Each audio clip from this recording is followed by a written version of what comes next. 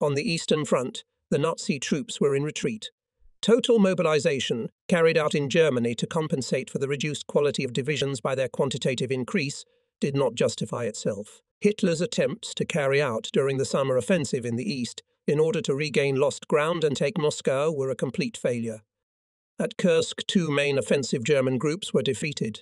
Going on the counter-offensive, the Soviet troops put before the inevitable catastrophe of the entire German fascist army. The latter finally and irrevocably lost the initiative, the ability to conduct offensive actions on a large scale, which meant that Germany lost the war.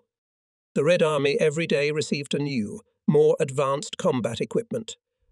As a result of successful operations near Volgograd and Kursk, a huge Soviet territory was liberated. These successes had a particularly favorable effect on the development of the resistance movement in Hitler-occupied countries, including Bulgaria.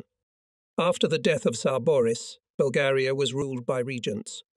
From these regents, as well as from some changes in the composition of the government, a change of political course could not be expected. The Bulgarian fascists became increasingly close to Hitler and his gang.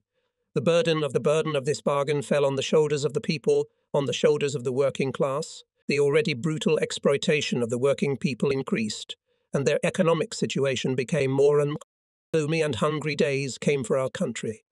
The fascists reduced the rations of workers and employees. Bread became worse than ever. The last products, which were still appearing in some places, disappeared from the market. The discontent of the masses was growing. Passive resistance everywhere turned into armed battles. Every bush, every tree, and every stone was shooting at the fascists. They were threatened everywhere. "We have begun decisive action," said Comrade Zhivkov. "All those threatened with arrest must immediately go to the detachments. Think of winter. It will bring a number of troubles, but they can be less if you take measures in advance." "How are your dugouts?" he asked. "We have no dugouts, and we are not going to tear them away. The people will shelter better than the deepest dugout." "That's right. If your plan can be realized, you have done well in protecting the interests of the people of Okoli. You have spared the people from requisitions. Therefore, you can expect full support. We can help you with warm clothes, shoes, count on coats, sweaters, socks, and medicines. All this, of course, will be in limited quantities, but it will still meet your needs to some extent. Get ready to deploy your unit by spring. The party and the RMEMs will mobilize. It is necessary to think about it already now." Our conversation lasted about 2 hours. During this time, all the issues on the agenda were discussed in detail. I was satisfied with our conversation, and I assume that Comrade Yanko was satisfied as well. Leaving Sofia, I led a new group of comrades to the detachment. They were Kristan Kristanov, Vasil Karalambiev, Stoyan Boyanov, Panayot Bansdiv, Getso Nedelchev, Visa Gilibova Rilka Borisova, a comrade from Yugoslavia, whom I had found through the password given to me by Smajovic. Delcho, having arrived in Sofia after me, stayed behind to organize the delivery to the detachment of the clothes and other materials promised by Comrade Zhivkov. The instructions of Asen, Kati, and Yanko were decisive in our further political and combat activities. Upon my return to the detachment, my first task was to inform everyone about the events of international and internal life, to bring the instructions of the party and the RMs to fulfillment. In their speeches after the report, the fighters and commanders approved in general the party line calling for an active struggle and made proposals for new combat and political actions. "Comrades, said Todor Mladenov. "The fire of the struggle must burn brighter and stronger. From the words of the commander, it is clear that it is necessary to expand the scope of action of the detachment. So far, we have been operating more in the Trina district, but at many meetings held with party and RMS members in the villages of Brezniki Okolia, the comrades expressed their ardent desire for the unit to operate in their places as well. Fascists are entrenched in this region. They are terrorizing the population. It is necessary to teach them a lesson. Besides, the appearance of the detachment will arouse the enthusiasm of the people. I propose to go to Brezniki district in the near future and shake the enemies there." After Todor, Bonka took the floor. She stood up, raised her head, looked somewhere in the distance, as she often did, and began eagerly. "I, comrades, want to take revenge as soon as possible on Stefan, Bojan, and Violator. Send me to whatever risk you please, but only as soon as possible. I have a thirst for revenge burning in my heart. My rifle hasn't fired in a long time. My eye hasn't taken in the sight of the enemy in a long time. I urge all Rem sisters to be in the front ranks of the fighters. Bonka's speech aroused enthusiasm among the youth. She was followed by Iljo, Strahil, and Ognjan. They unanimously insisted on meeting the enemy. In those September days, the first party meeting was held. They formed the party organization, discussed the tasks it had to solve, elected the secretary of the organization. The comrades unanimously voted for Stoyan Boyanov. Although he was young, he had a mature judgment and was loved by the comrades. At the same time, a Remsist organization was formed. Rilka Borisova, a young partisan recommended from Sofia, was assigned to head it. According to the instructions of Arsen, Katie, and Jaiko, the party organizations had no right to discuss the commander's orders. Party members were to follow the orders and instructions of the commanders unconditionally, accurately, and in a timely manner, to be an example and a model of discipline, to go first into battle, not to show hesitation or weakness, to hold firm in difficult moments. Now, with two organizations, and the command became easier to conduct the work. From that moment, the fighter was responsible not only to the commander, but also to the party, to the AMS, and this had a positive impact on the quality of our organizational and political work in the detachment. Having armed our partisans, having familiarized them with the basic rules and laws of the partisan struggle, we drew up a combat training plan and appointed Zlatan in charge of this work. The plan provided for training of individual fighters, squads, and the whole unit. The squad was divided into squads. Each squad was headed by a commander and a political delegate. The first was responsible for the combat training of the squad, the second for the supply of fighters and for political education. A few days in the area of the village of Kalna held classes on formation and firearms training, were shown the organization of various types of ambushes, blocking individual houses and sections of the village, reconnaissance and guarding. The fighters became more fit, familiarized with a number of tactical techniques of guerrilla warfare. Here we met Slavcho Radomyski and Violeta Jakova. Slavcho, a furrier by profession, was short, gaunt, and hardened in the revolutionary struggle. He had already spent several years in prison, and after his release he was an organizer of militant groups in Sofia, participating in a number of sabotage actions. Slavcho was known as a brave and loyal comrade. The district committee sent him to our unit. For some time Slavcho got acquainted with the organization of the detachment, studied the experience, so that later he could set up a detachment in Radomir Okulis. He had to report on the results of his work to us, as he also received assignments from us. On the same terms came to us comrades Kristan Kristanov from Sofia I Okolica and Tudor Madenov from Brezniki Okolica. In this way we prepared the commanders of the future Radomir, Breznik and Shopa units, whose origins came from the Trinsky unit. We had never heard of Violeta Jakova before. She resembled Slavcho Radomyski in many ways. Like him, she was short, thin and brave. Although she was young, she endured many hardships in her life. She worked as a seamstress, then the police never left her without attention. None of us could have guessed at that time that this fragile creature hid the greatest strength, that this weak-looking, thin girl was the future heroine of the squad. At the squad meeting, we analyzed the battle at Janikovichok. It was necessary to evaluate the battle, to learn from its successes and blunders. It was necessary to familiarize both new partisans and future detachment commanders with the tactics of the battle. All unanimously condemned the underestimation of the combat guard, insisted on strict compliance with the rules of guerrilla warfare. Care about the safety of the detachment under any circumstances was declared the most sacred duty of every soldier and commander. Fair criticism of comrades who made the noted blunders helped to further increase vigilance and demanding in the detachment. As a result of active activity of the detachment, till the end of October we not only compensated the losses incurred on Yanikova Chuk, but also to a great extent increased our fighting ability. Every one of us had received a baptism of fire, had thoroughly familiarized ourselves with the political situation, and could talk freely with the peasants on any topical issues. The villagers, for their part, got to know us better and saw us as their defenders. If in the beginning we relied on individual yataks, now we had a mass base. Our struggle had entered its highest phase. Individual yataks during this period performed special tasks. They conducted reconnaissance, sheltered wounded and free partisans, and led combat groups. Feeding us ceased to be a problem.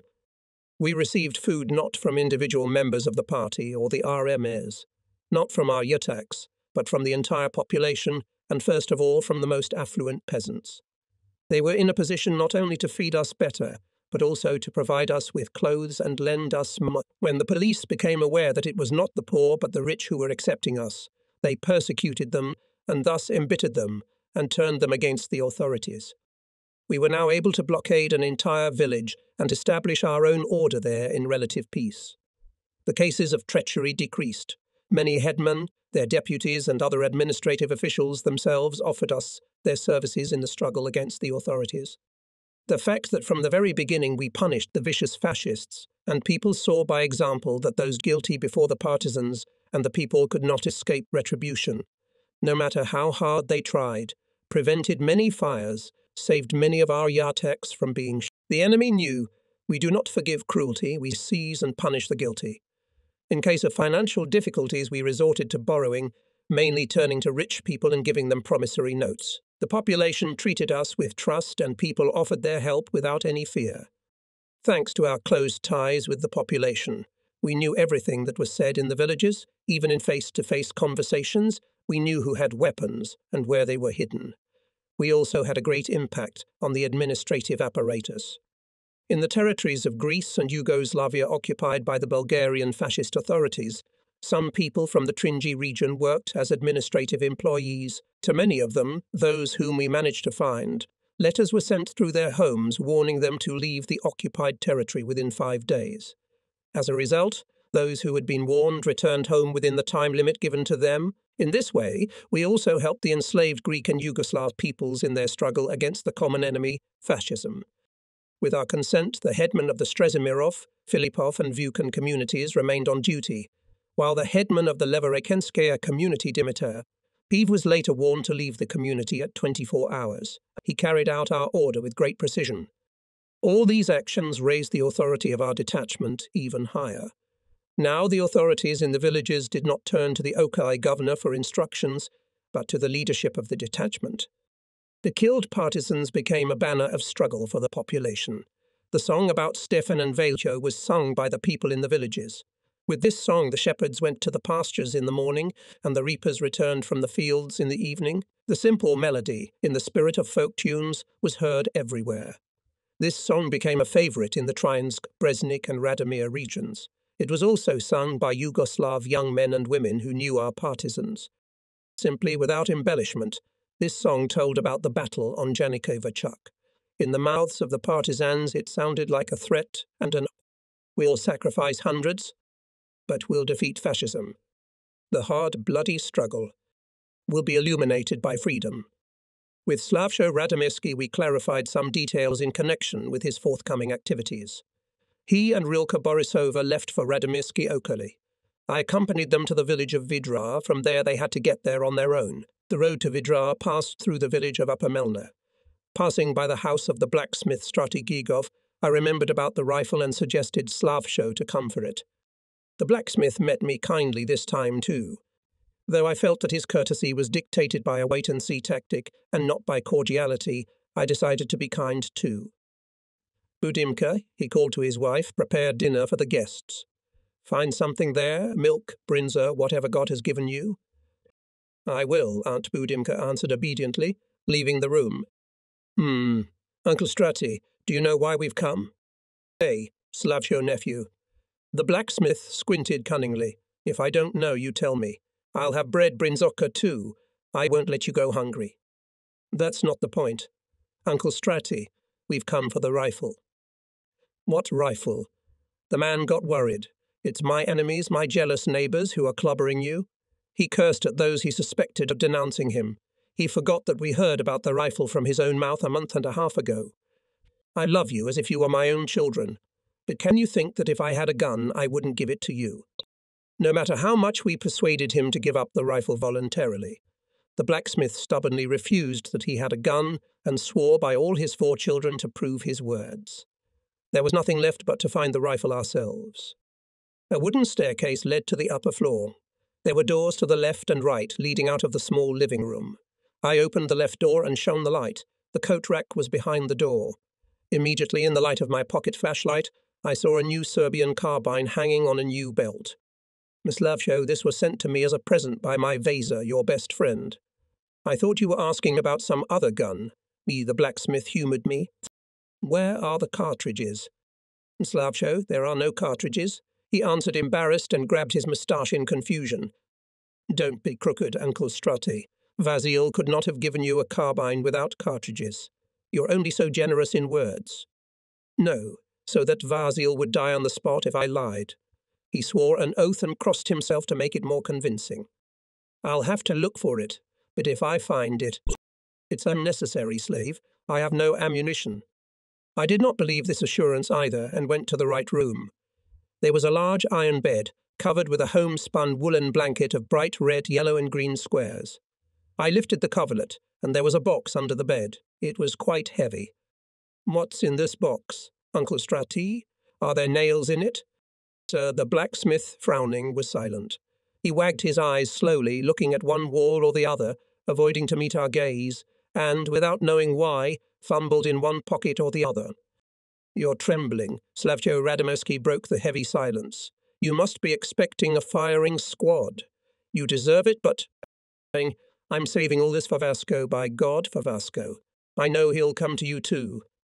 Of course, Vasco never thought of going to the partisans.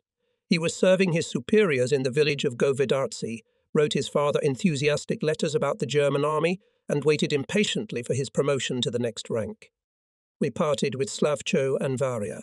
I stayed in the village of Vidra at Mita Stanimirov's to contact through him Georgy Vasilev from the village of Dokjevitsi, whom I knew as a good comrade. He was a bricklayer and had participated in a number of illegal meetings in Sofia. At the same time, he gave the impression of a man with no courage, which did not fit in with his powerful, solidly built figure. There were old communists in both Vidra and Dokjevitsi, but party work in these villages had been stagnant for some time. Now these people, one by one, began to express their readiness to get involved in the work, which meant that they were ready to host partisans, to help in reconnaissance if necessary, to lead party agitation, to agitate for the home front, for victory. I was tempted to go to Dokiovis, not only by the prospect of re-establishing the party organization, but also by the hope of meeting here one of the most popular farmers of the district, Ivan Yotsov. Therefore, after the party meeting I did not leave, but decided to stay at Georgie's house in order to see the farmer the next day. The meeting, however, did not take place, having decided, probably, that they wanted to bring him to work or at least have a conversation with him. Ivan Yotsov disappeared from the village in a flash. We are already used to such numbers. You come somewhere, wait all day, and in the end, nothing. It was getting dusk when a rifle shot rang out not far from Georgy Vasilev's house. This circumstance greatly alarmed my host. He assumed that someone had learned of my presence and began to urge me to leave as quickly as possible. I, on the contrary, was not disturbed by the shot, but I agreed to go. After all, he knew the people and the situation in his native village better than I did. Georgy led me along the river. We walked along the bank for a long time until the village was left behind. Here he showed me the way to Upper Melna, and we parted ways. I followed the path he showed me, not daring to turn aside to avoid going astray. In the darkness I wandered into a gully so thick with thorns that I could hardly get out. Then I thought that, frightened as he was, Georgius had only dreamed of getting rid of me as soon as possible and had not thought of what might happen to me.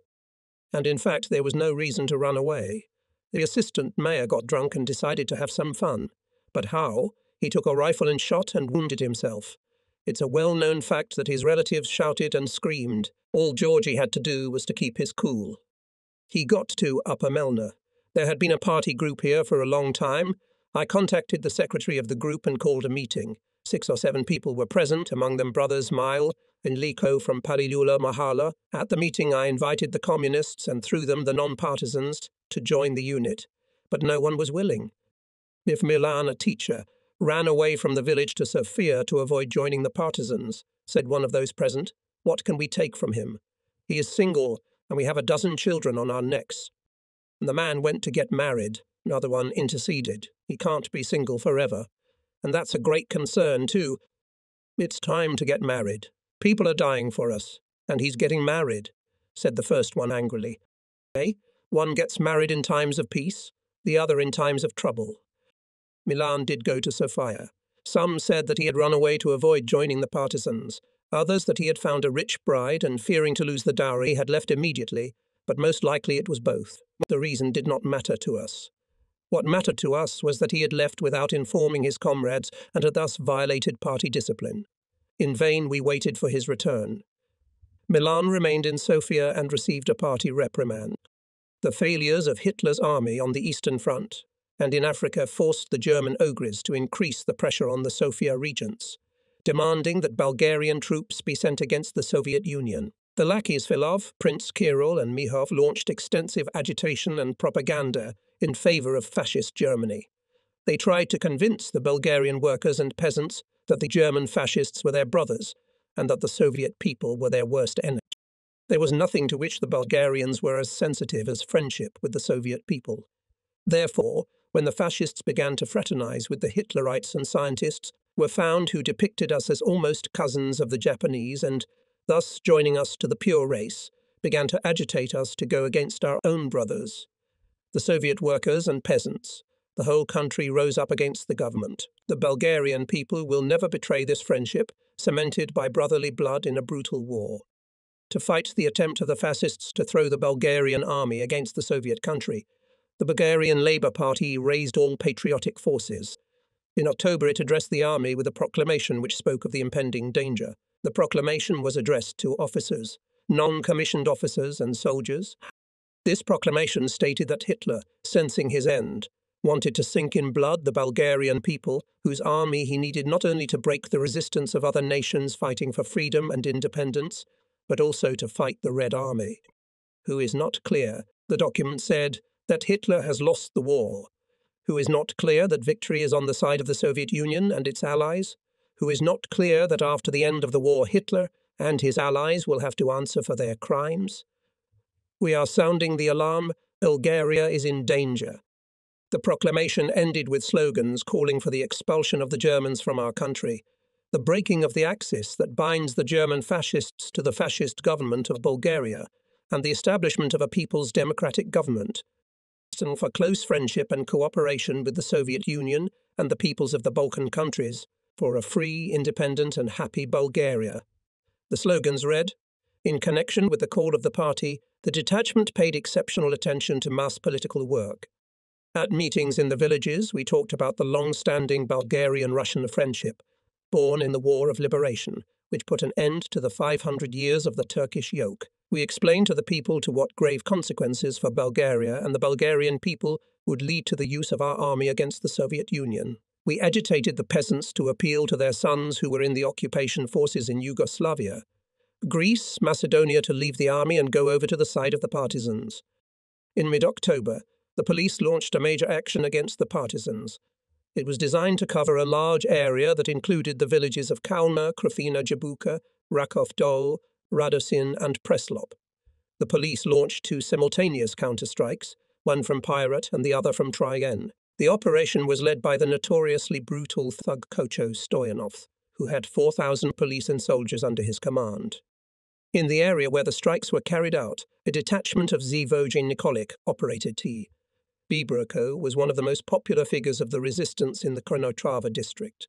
He was a mighty big man with a thick, fluffy moustache, because of which he received his nickname. Having discovered the location of his detachment in the village of Rakov Dol, the fascists fired all kinds of weapons at the village and began to surround it.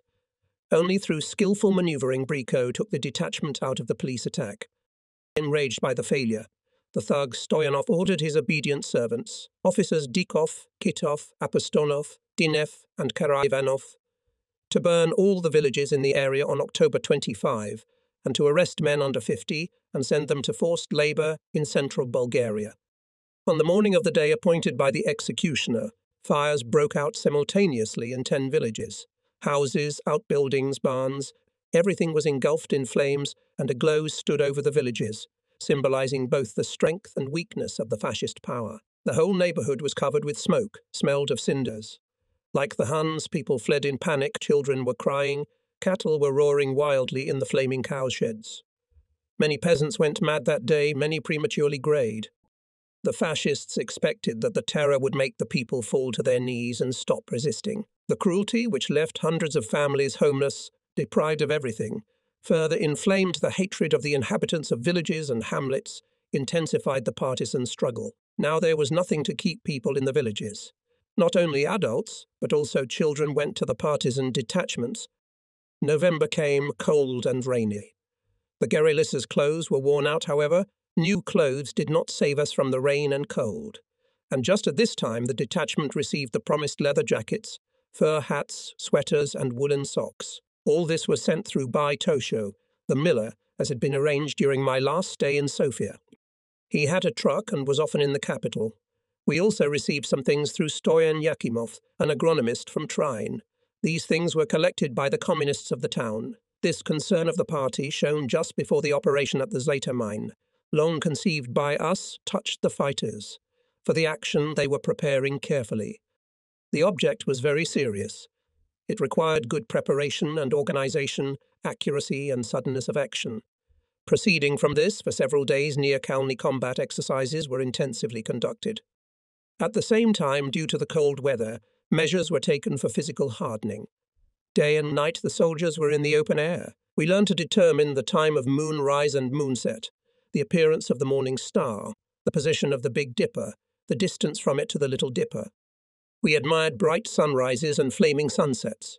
The sky was indeed unspeakably beautiful when the sun was hiding in the clouds. They were coloured then in golden, then in silver colour, then became transparent, then suddenly thickened, iridescently shimmering. Nature was an ocean of colours. Every leaf, every blade of grass was painted in bright sunny colours. But all this did not warm up. That's why in these cold November days we were so impatiently waiting for the sunrise, gathered where its first rays fell, simultaneously warming and entertaining us, and in the evenings we saw it off with a sigh of regret. Wonderful sunsets. Sometimes they looked like a huge fire that engulfed not only the mountains with their pointed peaks, but also the sky, the whole boundless horizon. By sunsets we learned to predict the weather. A red sunset heralded wind and storm, a sunset in the clouds, rain. We preferred clear sunsets when the sun was visible until the last moment before going behind the mountains. Such a sunset promised a weather day of Indian summer. Here and there we lit fires. We warmed our stiff hands by the fire. Sometimes we cooked beans or meat we had received from the helpful people of Kalna. They spared neither bread nor cattle for us. Despite the fact that the fascist authorities deprived them of all supplies, that they did not receive sugar, rice, kerosene, soap, people found a way to get us everything we needed. Don't starve them, they said. The inhabitants of the Kalnini villages of Strain and Vinishte were always among us. They took it upon themselves to deliver us food, wash our laundry and help us in reconnaissance. Already the old Bajé Savo, his elder son Velichko, the agile Nicola and the cunning Vaiden worked round the clock for us, and this work was much harder than that which fell to the share of the partisans themselves. Only when some of them left their house, others would come to take their place, others would take them away, others would come, and often the police would come to them and beat them severely, take everything in the house and leave. There were cases when they were taken to Trine, kept in custody for several days, but, having achieved nothing, were released. We rejoiced with joy. These people knew how to stand up to the enemy, when necessary, courageously and adamantly, and when pretending to be simpletons, but they always returned to their own. After the training in the forest of Kalna, Dencho's detachment went to Kreshta, and I stayed in Kalna to wait for the return of Delcho and the group of Zlatan and Todor Madanov, which was still in Breznik and Saribrod Okolii. Delcho was in Sofia, and we were expecting him with the new partisans from day to day. Zlatan and Todor were delayed in the area more than expected, and this worried us greatly. It happened that both groups showed up at Kalna on the same day. 3 new partisans came with Delko Esvivin Veselinov from Pernik, Georgy Lazarov and Traiko Metonsky. At the same time, Petko also returned from the border. He found his brother Nidyolko and brought him with him. Both groups, including the new comrades, numbered 14 men, of whom only 8 were well armed. My meeting with Densho was scheduled to take place in the neighbourhood of Upper Melna. On the way, passing by Glavanov's, we decided to attack the police station. We knew that there were many police in the village, and it was not in our plans to get into a fight. We only wanted to tease the enemy. We waded across the Irma River and came to the station we had already attacked in June of this year. We silently swung over the wattle surrounding the vegetable garden and lay down in a ditch on the left side of the highway Tri-Enyi Havanitsi. Realizing that the slightest rustle could ruin our plan, I gave the order to observe the strictest silence. At the head of the small column crawled Zlatan, Mito Tao, Reiko's brother, Kristan, and Kristjo from Yaroslavets. They made up the assault group that was to attack first. After crawling a few steps, they stopped and stood for a long time. This aroused the resentment of the comrades following them, who were worried that time was running out and the enemy might discover us. An hour passed, the assault group crawled close to the sentry, the partisans opened fire, Zlatan threw a grenade. The policemen managed to run into the courtyard where 6 other men were sleeping. When they heard the explosion, they rushed across the field to the nearest pine forest, 100 meters from the school, where the police company was stationed. The police officers who had fled from the station opened fire only when they reached the woods. Some time later, the police officers who were in the school also opened fire. They thought they were being fired upon by guerrillas from the forest and concentrated all their fire against their... Seeing that the gap had been reached, we withdrew. Later we learned that the shooting continued all night. Neither the policemen from the station nor those at the school could understand for a long time what was going on. Both thought they were dealing with guerrillas who had attacked them. This third consecutive attack on Hadosi threw the police into great anxiety. The police thought now not of attacking, but only of defense, for which purpose more secure shelters were built around the school. After meeting with the squad, the headquarters drew up a detailed plan of attack on the mine. We did not know the composition of the guards, so we decided to make 1 or 2 forays into an area remote from the mine in order to divert the attention of the police and then hit the main facility. This tactic had been tried and tested many times and had produced good results. For this purpose we targeted the village of Boshitsa, Bosilegrad district, and the villages of Shipkovitsa and Dragojinci, located 8 to 10 kilometers from the mine. We had never been to these villages before, and they were completely unfamiliar to us. On the way to Boshitsa, the night caught us in the area of the mountain Kivavkaimik, rising about 1,700 meters above sea level. It snowed during the night and the ground immediately turned white. Our clothes were covered with snow. It got cold. We built fires, threw dry branches around and lay down, thus saving ourselves from cold. However, it was impossible to sleep. While you warm your chest by the fire, your back would freeze. "Oh, comrades, you can't sleep like this," complained Densho, who could sleep under any circumstances and in any position. "Come on, let's get warm." He took his harmonica, which he never parted with, and played the Trinian Koro. "If Comrade Densho can't sleep," said Ognian, "it must be a good frost." He immediately jumped up. The others got up after him. The Koro shook. Besides the fact that Densho could fall asleep unusually fast, he had 2 other weaknesses. He snored loudly in his sleep, and in his spare time he dismantled his watch to its screws. Once, when we were sleeping in Grandma Sata's hayloft in Slizos, children were playing right next to us. As long as they were playing downstairs, we were in no danger of being discovered. But when they decided to climb an apple tree, whose branches reached the roof of the hayloft, both Stefan and I were afraid. Densho was asleep and snoring so loudly that the children could not help hearing him. If I hadn't covered his mouth with my hand, they would have discovered us, and we would have had to leave our hiding place in broad daylight. Densho's watch didn't work for more than a week or 2. Whenever I returned from Sofia, I brought him a watch, and always he was without a watch. He would take it apart, put it back together, then take it apart again, and fiddle with it until it stopped in his hands forever. Along with these forgivable weaknesses, Densho possessed many enviable qualities. Sociable and cheerful, he quickly captured the hearts of his comrades. He was equally loved by both young and old partisans. He found something to talk about with everyone. He enjoyed great authority in the detachment and was a favorite commander. Brave, loyal, resourceful and fair. This is how he was brought up by our glorious RMs. Thanks to him, this cold night passed unnoticed. When the first winter day came, snow covered the leaves of the trees. The branches bowed under the weight of the snow. The grass was covered with snow.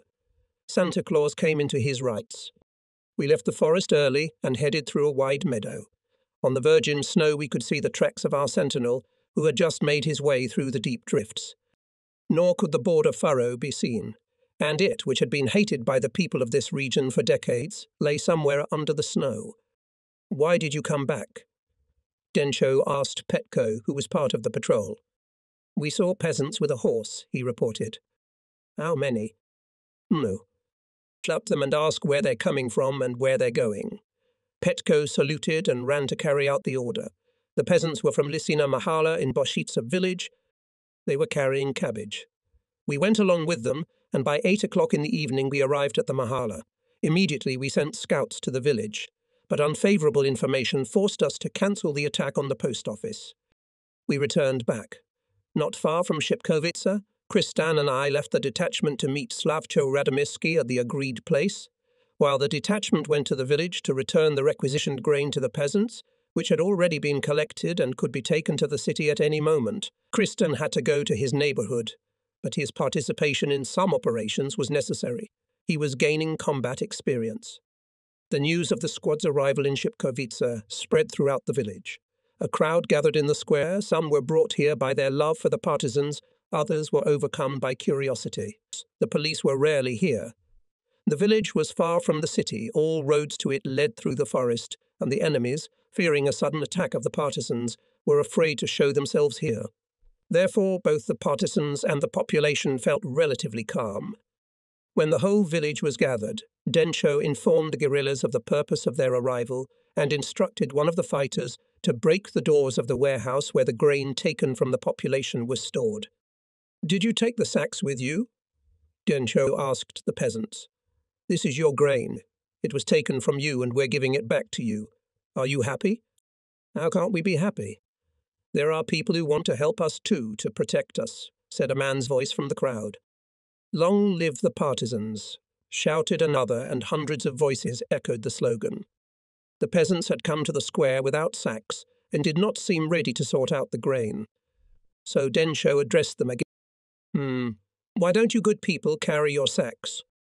But no sooner had the door of the warehouse been opened than, to everyone's surprise, dozens of sacks appeared in their hands. "Go to see everyone should take as much as they have taken from him," urged the same voice that had just proclaimed the slogan. "Oh, whoever takes more will never have a good fortune," shouted the old woman. "I am for the truth." "And we are for truth, grandmother," Densho answered. We know. If you are not for the truth, you would not be on this road." Amrad Densho. By Zakari called out, "Shall we distribute all the grain?" "What about it?" "It would be good to set some of it on fire," the latter suggested, "so that tomorrow the peasants would have a reason to say that the grain was burnt. Otherwise it will be taken from them again." That's reasonable. "Good, Zacharias, you've got a good head. Not without reason you are an old bachelor," Densho said half jokingly, half seriously, and pointed out the place where they should burn 100 kilograms of oats. Satisfied with this turn of affairs, the peasants gave us a rich dinner. The children were also gathered. Densho gave them pencils, rubber bands, and from the most courageous organized the first children's fighting group. He gave the children the tasks, everything they learn about the police and troops, to report to their older comrades. This task the children performed perfectly. When the party meeting with the peasants was over, the detachment went to Dragoikinsi, a large village in the mountains, badly disposed towards the partisans. Here the fascists managed to consolidate the community and set up their own organization with a large number of armed adherents. The influence of our party here was insignificant. There was not a single person with whom we kept in touch. The detachment made a march to Dragoikinsi with two goals. First, to set fire to the building of the community, and second, to find honest people to rely on for future work. The first goal was achieved, and the comrades acquired 12 rifles and many cartridges. But the second goal remained unrealized. It was necessary to find other ways to reach the inhabitants of Dragoikinsi. The meeting with Slavcho Radomirski and Rilka Borisova took place on a high peak, east of the village of Verniak Melna. This is where the detachment came to. Only Ivanka was missing. She was ill, and Densho left her with Bai Costa, our Yatak from the village of Nishnya. What can you do? The partisans are living people, and sometimes illness overtakes them. We had the joy of a successful operation of the detachment and rich trophies. Only in Dragojichinci we managed to take 12 rifles. The last actions of the detachment infuriated the enemies. The police, as we had expected, moved all their forces to the area of the villages of Shipkovica and Dragojici. At the same time, we were approaching the Zlata mine, and from our camp to the mine was now no more than one crossing. During the night it snowed again. The roads were soaked and the guerrillas' clothes were soaked. Passing through the Popov Dol Mahala in the village of Goroshevsky, Densho and I went for news to Bainako, whom Peter Stanimirov had recently introduced us to. This man did not inspire me with confidence at first. He was always worrying about his family and his house. I wanted to send him to the devils together with the house, but I tolerated it, hoping that he would come to his senses. This time he met us cordially. There was no longer the fear in him that I remembered. As far as his knowledge extended, there were no police in the surrounding villages, which required that we should not hesitate to attack while the police were away from our object. On our way to the mine, we were to pass through the village of Erul and take Bar Basil with us. He was at his home. As a worker at the mine, Bar Basil knew his location well. He knew where the guards were, the telephone, the directorate, the cashier's office where the administration lived. In a word, everything we were interested in. With his help we made a plan, and when we approached the mine we stopped for a while and I familiarized each fighter with the plan. Apart from the usual guards, there were no other guards at the mine. The suddenness of the attack helped to bring the action to a quite successful conclusion. The 5 policemen guarding the mine were disarmed and locked in the guardhouse. Large trophies were taken from the mine, including 3 horses, 170,000 leva in money, a typewriter paper, gold and silver proofs, 5 rifles, 5 pistols, and plenty of ammunition. When the night shift workers learned that the partisans had come, they left their work and surrounded us. They wanted to hear the news from us. They listened attentively, absorbing every word like blotting paper absorbs ink. We intended to disable the machines as well, but the workers did not agree. They believed that if the machines stopped, they would be fired, which would lead to hunger and more poverty for them and their families. Even though we were of a different opinion, it was decided not to touch the machines so as not to cause discontent among the workers. The grocery store where the workers got their food also continued to function. The workers saw us off with enthusiastic cries of "Don't forget us. Come back."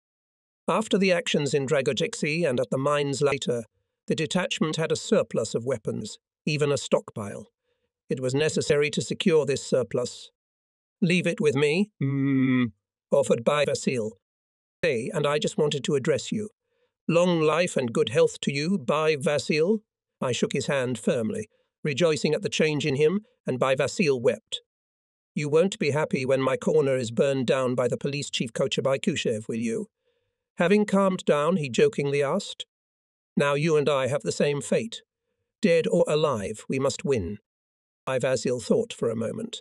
Nothing was dearer to him than the party, and now he was ready to take another great risk for its sake. But here are the children they are, except Pesho and Mancho, all little ones. But By Vasil decided to help us because he knew that we could not go on living like this. Or maybe he had a premonition that the path he had chosen would not last long, that victory was near.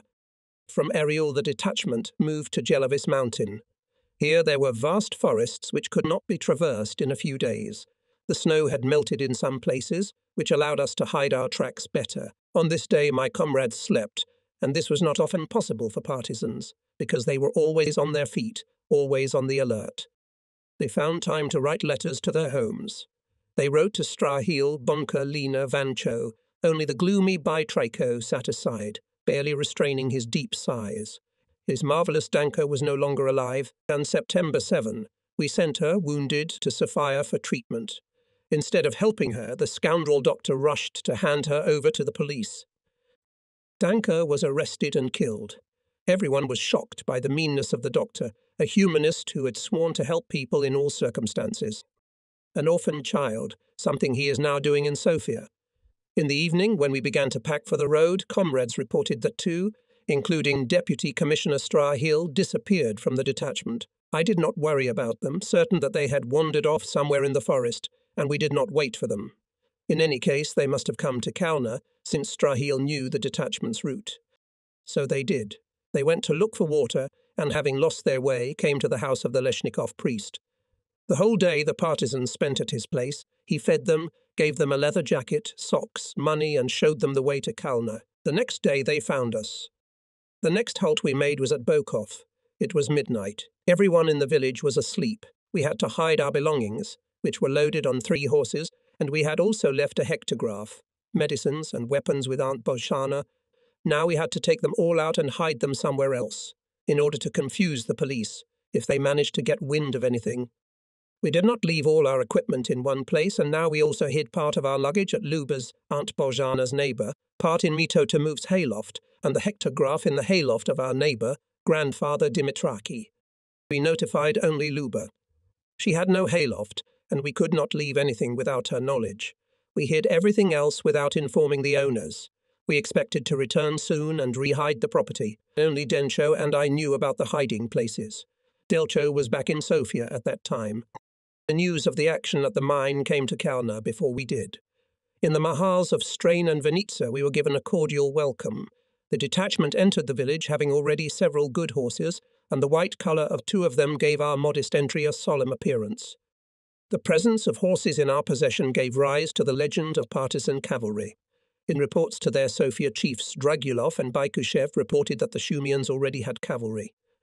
On this basis, they demanded that a cavalry unit and motorcycles be placed at the disposal of the police. Regardless of what purpose the Tringy rulers had in making up the falsehoods, the legend of the non-existent cavalry spread from village to village, from Okolia to Okolia, increasing the fame of the detachment. During these days, the Yugoslav partisans brought to us in Kalna a group of Bulgarian soldiers taken prisoner by them under different circumstances. We organized a good meeting for them, and the first duty was to agitate them to stay with us. Some accepted our offer, others refused. We released those who did not want to join the partisans. We gave them money for the road, provided them with tables, and sent them with an escort to the automobile stop so that they could go home. Those who stayed behind were solemnly welcomed into the detachment. The new partisans took the oath before the fighters and before the inhabitants of the nearby villages. This happened on the eve of the action in the village of Miloslavci, located 7 or 8 kilometers from Kalny. Miloslavci is one of the few villages in Okoya in which the partisans have not yet had to visit.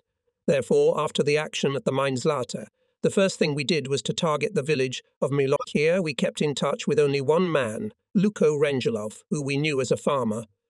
But so far we had not given him any special assignments, saving him for more difficult times. The operation was set for November 29. The detachment went out in full force. We left Kalna at daylight, crossed Barney at dusk, and in the darkness descended into the Zinpov somewhere above the village of Nasalepsi.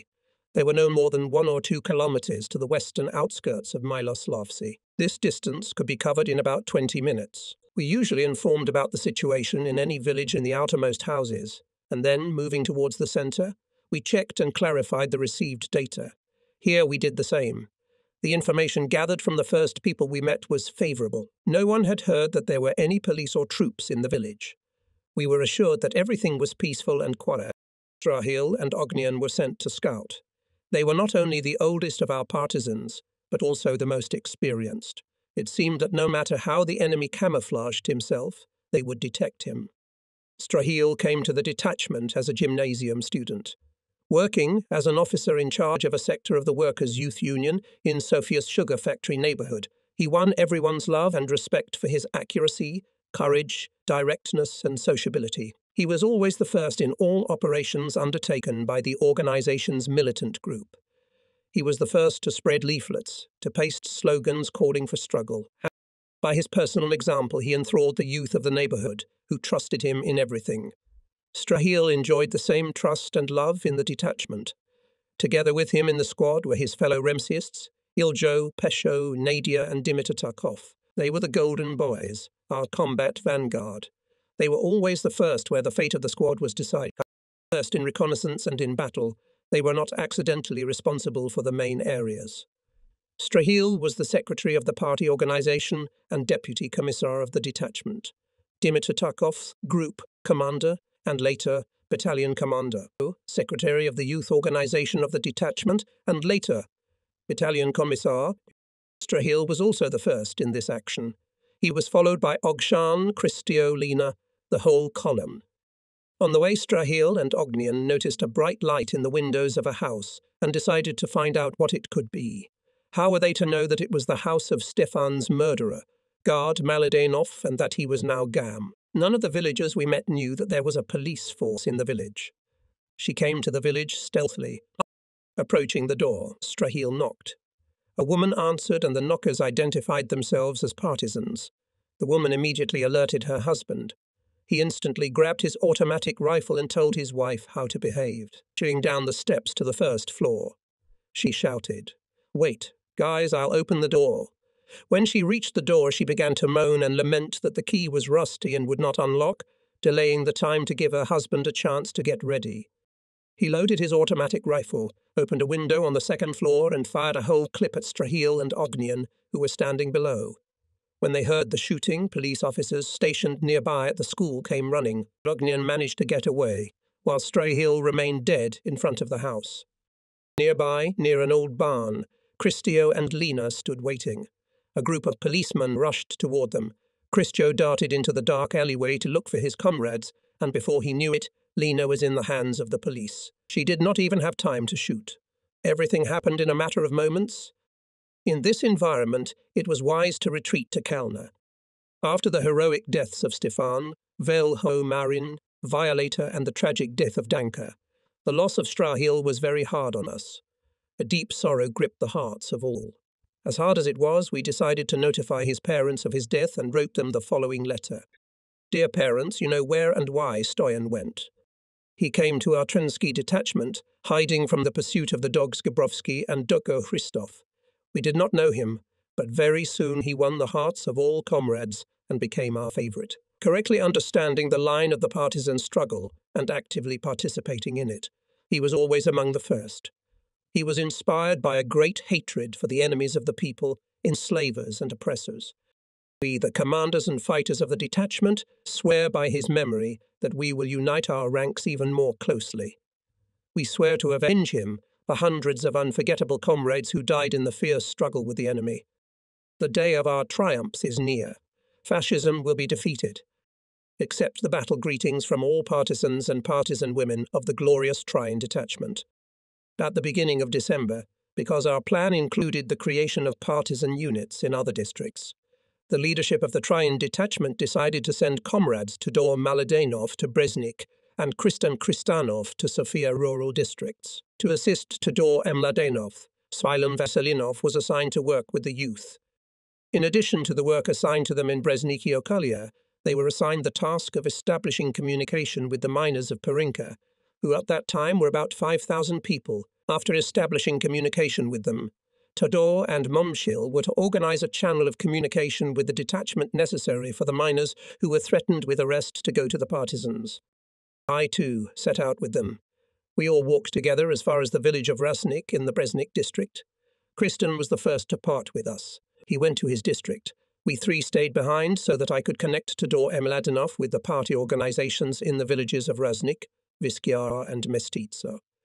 With Kristan, we agreed to meet in a few days in Sofia. My trip to the capital was connected with a message we had just received from Tito's headquarters.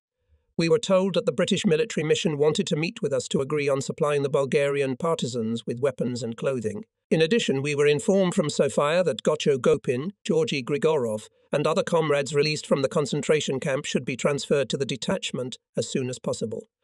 During the time I spent in Sofia, I managed to get in touch with my acquaintances who, as I hoped, would go to the detachment without an invitation. Among them were Nako Stanikov, Anani Panov, Vera Yakimova, Dimitar Simov, Georgy Tvetvetkov and Tufil Simov, but except for Tufiel, all of them found a reason to refuse.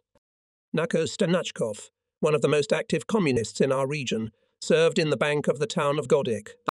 I wrote to him and a few days later received a reply. He explained that he was ill with ulcer, and if he came to the unit he would only be a burden there. In the same spirit, Anani Ipanov answered me, and Dimitar Simov said that one of their family was already a partisan and asked me to postpone his appearance in the detachment until a later time. Only Georgy Tvetkov gave me a promise that he would spend the Christmas holidays in his native village Milkyovsi, and as soon as we called him, he would come immediately. But of all the refusals, I was most distressed by a letter from Vera Yakimova, with whom we had been tried together and who was now out of prison. She developed a strange theory that it was too early to go to the detachment, that the partisan movement had not yet taken on a mass character, and her main argument was that the Red Army would do its work without the partisans. It was not the first time that we had to hear these opportunistic assertions. They penetrated everywhere, and especially quickly took hold of people who were ready to invent any argument to save their own skin, who did not realize that the partisan movement could become a mass movement only when the people en masse joined it, who did not understand that the Red Army, fulfilling its great mission, can really liberate you from the fascists without our help. But what eyes will we look into the face of the Soviet people then? Each of them was also born by a mother. Each of them is dear to life. What will happen if they start to take care of themselves? All this was not difficult to understand, but some people did not want to understand because it was more profitable for them. For 10 days, from December 20 to December 30, just when I was in Sofia, the case of the communists and partisans of the Trianocoli was being tried there. For 6 months, those arrested had been tortured in the police, forced to confess to communist activities, and to turn over their associates. Not one, not two, but hundreds of pages were written with testimonies about appearances, meetings, conversations, sympathies for the partisan movement, everything that the defendants had thought and done as communists over the years. The police tried first of all to crush the morale of our comrades, to tear them away from the party, and by blackmail to present them as people who had gone astray. But after familiarizing themselves with the materials collected on them by the police, they came to their senses and now ask the fascist court for forgiveness and mercy.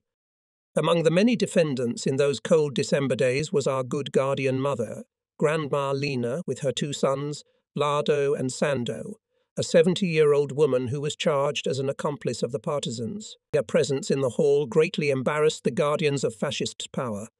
The age of this woman spoke not only of the people's love for the partisans, it also spoke of the scale of the partisan movement. 44 defendants. That's 44 families, and how many more were affected by their relatives and friends who will hate the authorities? The fascists were afraid to even think about it. All these people would oppose the fascist authorities. The interrogation began. It was Lena's grandmother's turn. The old woman, starved in a fascist prison, looked proudly at the judges. "Did you, old woman, think you could bring order to Bulgaria and overthrow the government?" was the chairman's first question. If you can't restore order, we'll have to restore it ourselves," replied Grandma Lena calmly. "That's enough. Take her away," shouted the chairman. The guards grabbed the old woman and pushed her out into the corridor. Grandma Lena said only a few words, but here they were particularly powerful, and each was worth 1.5 years in prison. The sentence did not break her. Crossing the threshold of Sofia Central, she said to the women who met her, "If I had known that I would be tried in my old age, I would have left with Slavcho and Dencho. I would have done something useful." Grandma Lena's words reached us at once. They encouraged us even more. They were the words of a man beaten on the ground, the words of a mother who had lost her freedom, but who had not lost her faith in a near victory. 12 men out of 44 defendants were sentenced to death. They were all partisans, Dencho and I among them. This was the second death sentence passed on me by the fascists. In Sofia, I immediately met with Zdravko Georgiev, the chief of staff of the zone, and gave him the message about the English mission. He, for his part, immediately notified the responsible comrades. It was decided that Vlado Trichkov, commander of the Sofia Insurgent Operational Zone and representative of the supreme headquarters of the Bulgarian People's Liberation Army, would go to the Train region to negotiate with the British. Delcho came to Sofia after me in connection with the same issue, and he was directly involved in its settlement. On December 25, he and Vlado Trichkov left for Trianocoli. The new partisan TVL Fiafe Lishimov also left with them. I still had business in Sofia and had to stay behind. Delcho brought the joyful news that a whole company of soldiers, together with their commander Dyko Petrov, had defected to the partisans, and that 8 soldiers from the garrison of Lebanon in Yugoslavia had escaped and come to the detachment after long wandering. Among them were Boris Tashev from Sofia and Berov from the Kyustendil region. In the Tsarist army, where the sons of workers and peasants served, there was complete discord.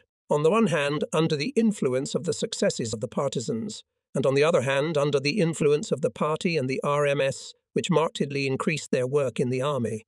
Many soldiers and officers who were not strangers to the suffering of the people sabotaged the orders of the command to persecute the partisans and their assistants both inside the country and in the occupied territory, left the fascist barracks and went to the partisans themselves. In those days, the hot topic of conversation was the highly patriotic feat of Lieutenant Petrov, who organized the defection of an entire military unit to the Macedonian partisans, brought up on socialist ideas. Having been for several years among the Remzists and communists of his village, Dyko had a blood connection with our party. He could not calmly watch the Germans ruthlessly oppressing the Bulgarian people, could not reconcile himself to the fact that the Bulgarian fascists took away from the people and the few freedoms that the workers had won in their hard struggle. All this fueled the revolutionary fire in his soul. Having contacted Trifon Balkansky, a Bulgarian partisan in Macedonia, one December evening Dyko led all his border guerrillas to the partisans. Hearing about Dyko's exploit, the soldiers of the border guard post in the village of Kroshevitsa, Sergiulitsa district, Slavko Evdosiev, Stanko Borisov, Kairo Stoyanov, and Luban Georgiev also left the post and went in search of our unit. Neither nights in bitter cold nor hardships could stop the young Remzists. They found the partisans and joined their ranks. Dyko's example was a battle cry that quickly spread throughout the platoons, companies, battalions, and regiments of the Tsarist army. Dozens and hundreds of patriots responded to this cry. The strengthening of the ferment among the personnel of the Bulgarian army was greatly aided by the speech delivered in Moscow on November 6 in connection with the 26th anniversary of the Great October Socialist Revolution. The figures and facts given in the report of the Central Committee of the All-Union Communist Party was so convincing that no one could oppose them. It was an undeniable fact that the Nazi army had lost more than 4 million soldiers and officers, and that these losses put Germany before an inevitable catastrophe. It was also obvious that in a few months alone, under the onslaught of the Red Army, the Germans retreated westward by 500 to 1,300 kilometers, resulting in the liberation of almost two-thirds of the temporarily occupied territory of the Soviet Union, from the line of Ordzhonikidze, Bielista, Stalingrad, Voronezh, Vyazma, Razi, where the fascist troops were at the beginning of 1943. By the end of October of the same year, they were pushed back to Kherson, Kryvyi Rog, Kiev, Gomel, Orsha, and Vitebsk. The liberation of Stalingrad, Rostov, Left Bank Ukraine, Donbass, Taman, Oral, Smolensk and Kiev became known to the whole world, and the bridgeheads of the Soviet troops on the territory of Belarusia and Crimea created preconditions for new offensive operations. Italy fell away from the fascist coalition. This caused hesitation and other Hitler's satellites, who now thought only about how to avoid the impending disaster. Disillusionment with Hitler's new order was growing, and the prestige of plundering Germany was rapidly falling.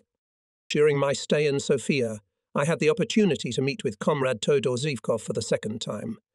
We talked with him about the work in the Trina, Breznik and Radomir districts, about the forthcoming actions of the party. At the beginning of the new year, it was planned to mobilize party and youth cadres, to activate the partisan movement, and to replenish the units with new forces. In this regard, we expected a document of the Central Committee with specific instructions on the future activities of party and youth organizations and partisan detachments. During the meeting with Comrade Zivkov, the task of Kristin Kristanov was concretized. The latter was entrusted with party political and combat work in the Sofia village and Godechi Okolai, the area west of the Iskia Gorge. In this region, Kristin was to prepare the ground for the establishment in the near future of the Shop Partisan Detachment, named so in honor of the shops, Bulgarians living around Sofia, who were to assist the detachment.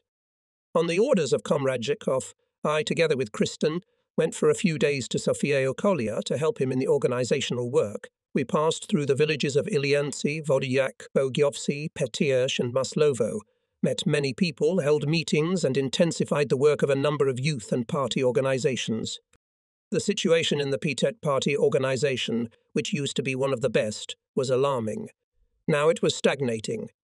Comrades were distrustful of one another, but later everything improved, and the organization again became one of the first in the Okolia. It had grown to 20 men and had fielded a very active fighting group. A good impression was made by the Maslovsk and Bogiovsk party organizations. The communists of these organizations readily responded to the meeting appointed by us. The snowstorm did not prevent them from coming. They listened with great attention to the information on current events. It was evident that the work will go well here. The shops will not lag behind other districts. At the first meetings, we did not raise the question of going to an illegal position. First of all, we needed psychological preparation, conviction and righteousness of our cause, enthusiasm growing into militant passion. Everything had to develop consistently, and the necessary conditions were in place for this. People, time. I returned to Sofia on New Year's Eve. I went to the apartment of Stanka Girova, the Remsist who in 1940 had been included in the leadership of the construction workers of the Tarn region. She was now connected with a number of tin workers, sheltered them, and actively helped to bring comrades who were in an illegal situation and were being persecuted by the police to the detachment. That evening there was a wedding at her house. Her younger sister Lydia was marrying an engineer, Stefan Stoev, who also lived in the apartment and made false identity cards for the underground. Stefan's colleagues were present at the celebration, but I was a stranger to them. Lydia's friends were not at the wedding. Besides the sisters, there was their brother Victor, a soldier sent from the unit to study at a medical school, and the wife of their older brother Stoyan. Stoyan himself was not there. He had been mobilized and was serving in Pirot. From him we received from time to time ammunition, tarpaulins and other things. I didn't stay at the table. I went to another room and lay down to rest. I was introduced to the guests as a relative who had come from the village in connection with some trial that would be heard in. I went to Stanka to have her put me in touch with Georgy Grigorov, who was to go with us under any circumstances. Stanka was engaged in directly sending new partisans to the detachment. Both before and now she stubbornly insisted that she too be sent to the detachment. She was ashamed to stay in Sofia at such a hot time. She thought that here she could be successfully replaced by her younger sisters Lydia and Venita. But Sofia was not safe at that time either. People lived in constant expectation of air raids, and at any moment could be arrested along with those they were sheltering. I too had to be in the capital during the bombing. It was in the afternoon. I was alone in Stanka's apartment. Her sisters had gone to their mother in the village, and Stanka had gone to the city on business. When the siren wailed, everyone rushed into the bomb shelters. I stood in front of the window, covered with black paper, and watched the flow of people. People pushed each other. You could hear the screams of women hurrying with their children to the bomb shelters. Everything reminded me of the sad picture of evacuation, when the enemy is in close proximity. I could not go down to the bomb shelter and stayed in the apartment on the second floor. There were gun salvos, then we heard the explosions of bombs. One bomb fell somewhere nearby and blew up some building, and shattered on the sidewalk. I thought, it was much better to be in the squad. To die in open combat with the enemy is preferable to dying from a bomb dropped on you when you are locked in a room. But even here, one had to live and fight. Stanka's apartment attracted the attention of the enemy. Delcho's brother Dimitar was a frequent visitor. The police noticed that he often came here, and the apartment was taken under close surveillance. On February day in 1944, as Dimitar was walking down the street, a dozen agents jumped on him, arrested him, mistaking him for Delcho, and immediately brought him to the police directorate.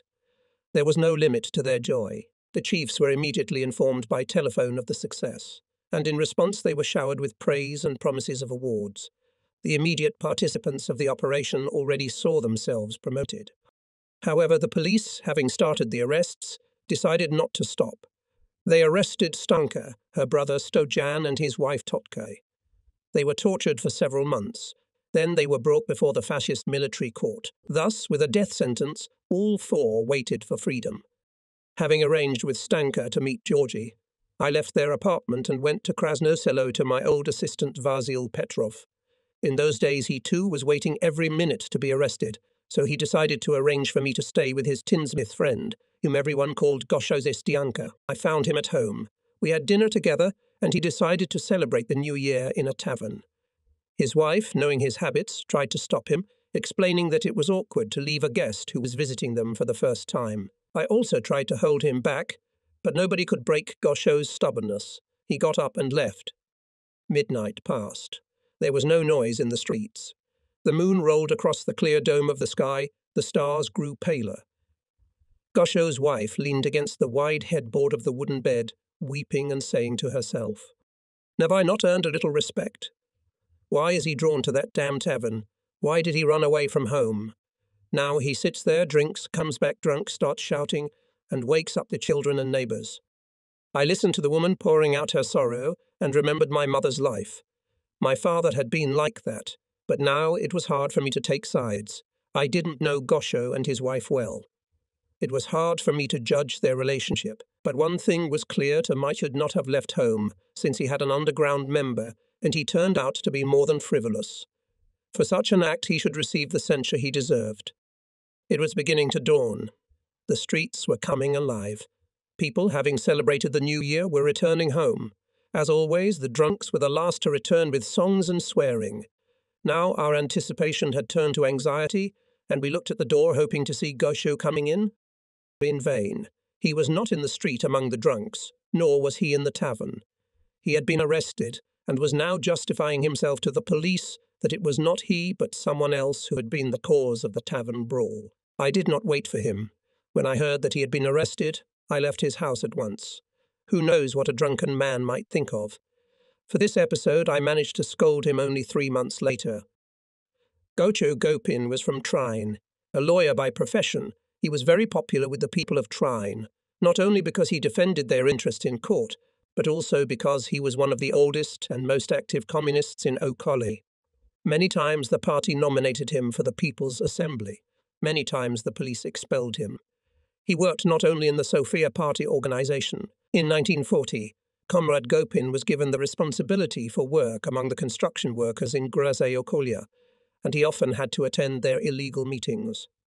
When he returned from the Nazi camp, he told me that he would certainly come to the unit, and we even agreed on the date when he should report to Trine.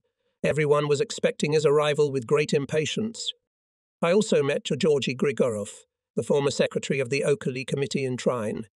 We had not seen each other for the last few years, but he was the same Amati face with a slightly yellowish tint, his hair combed straight, the same sly or naive smile. We did not talk to him about the situation in Trine Okole and in the detachment. I thought it would be better for him to learn about everything on the spot in the detachment.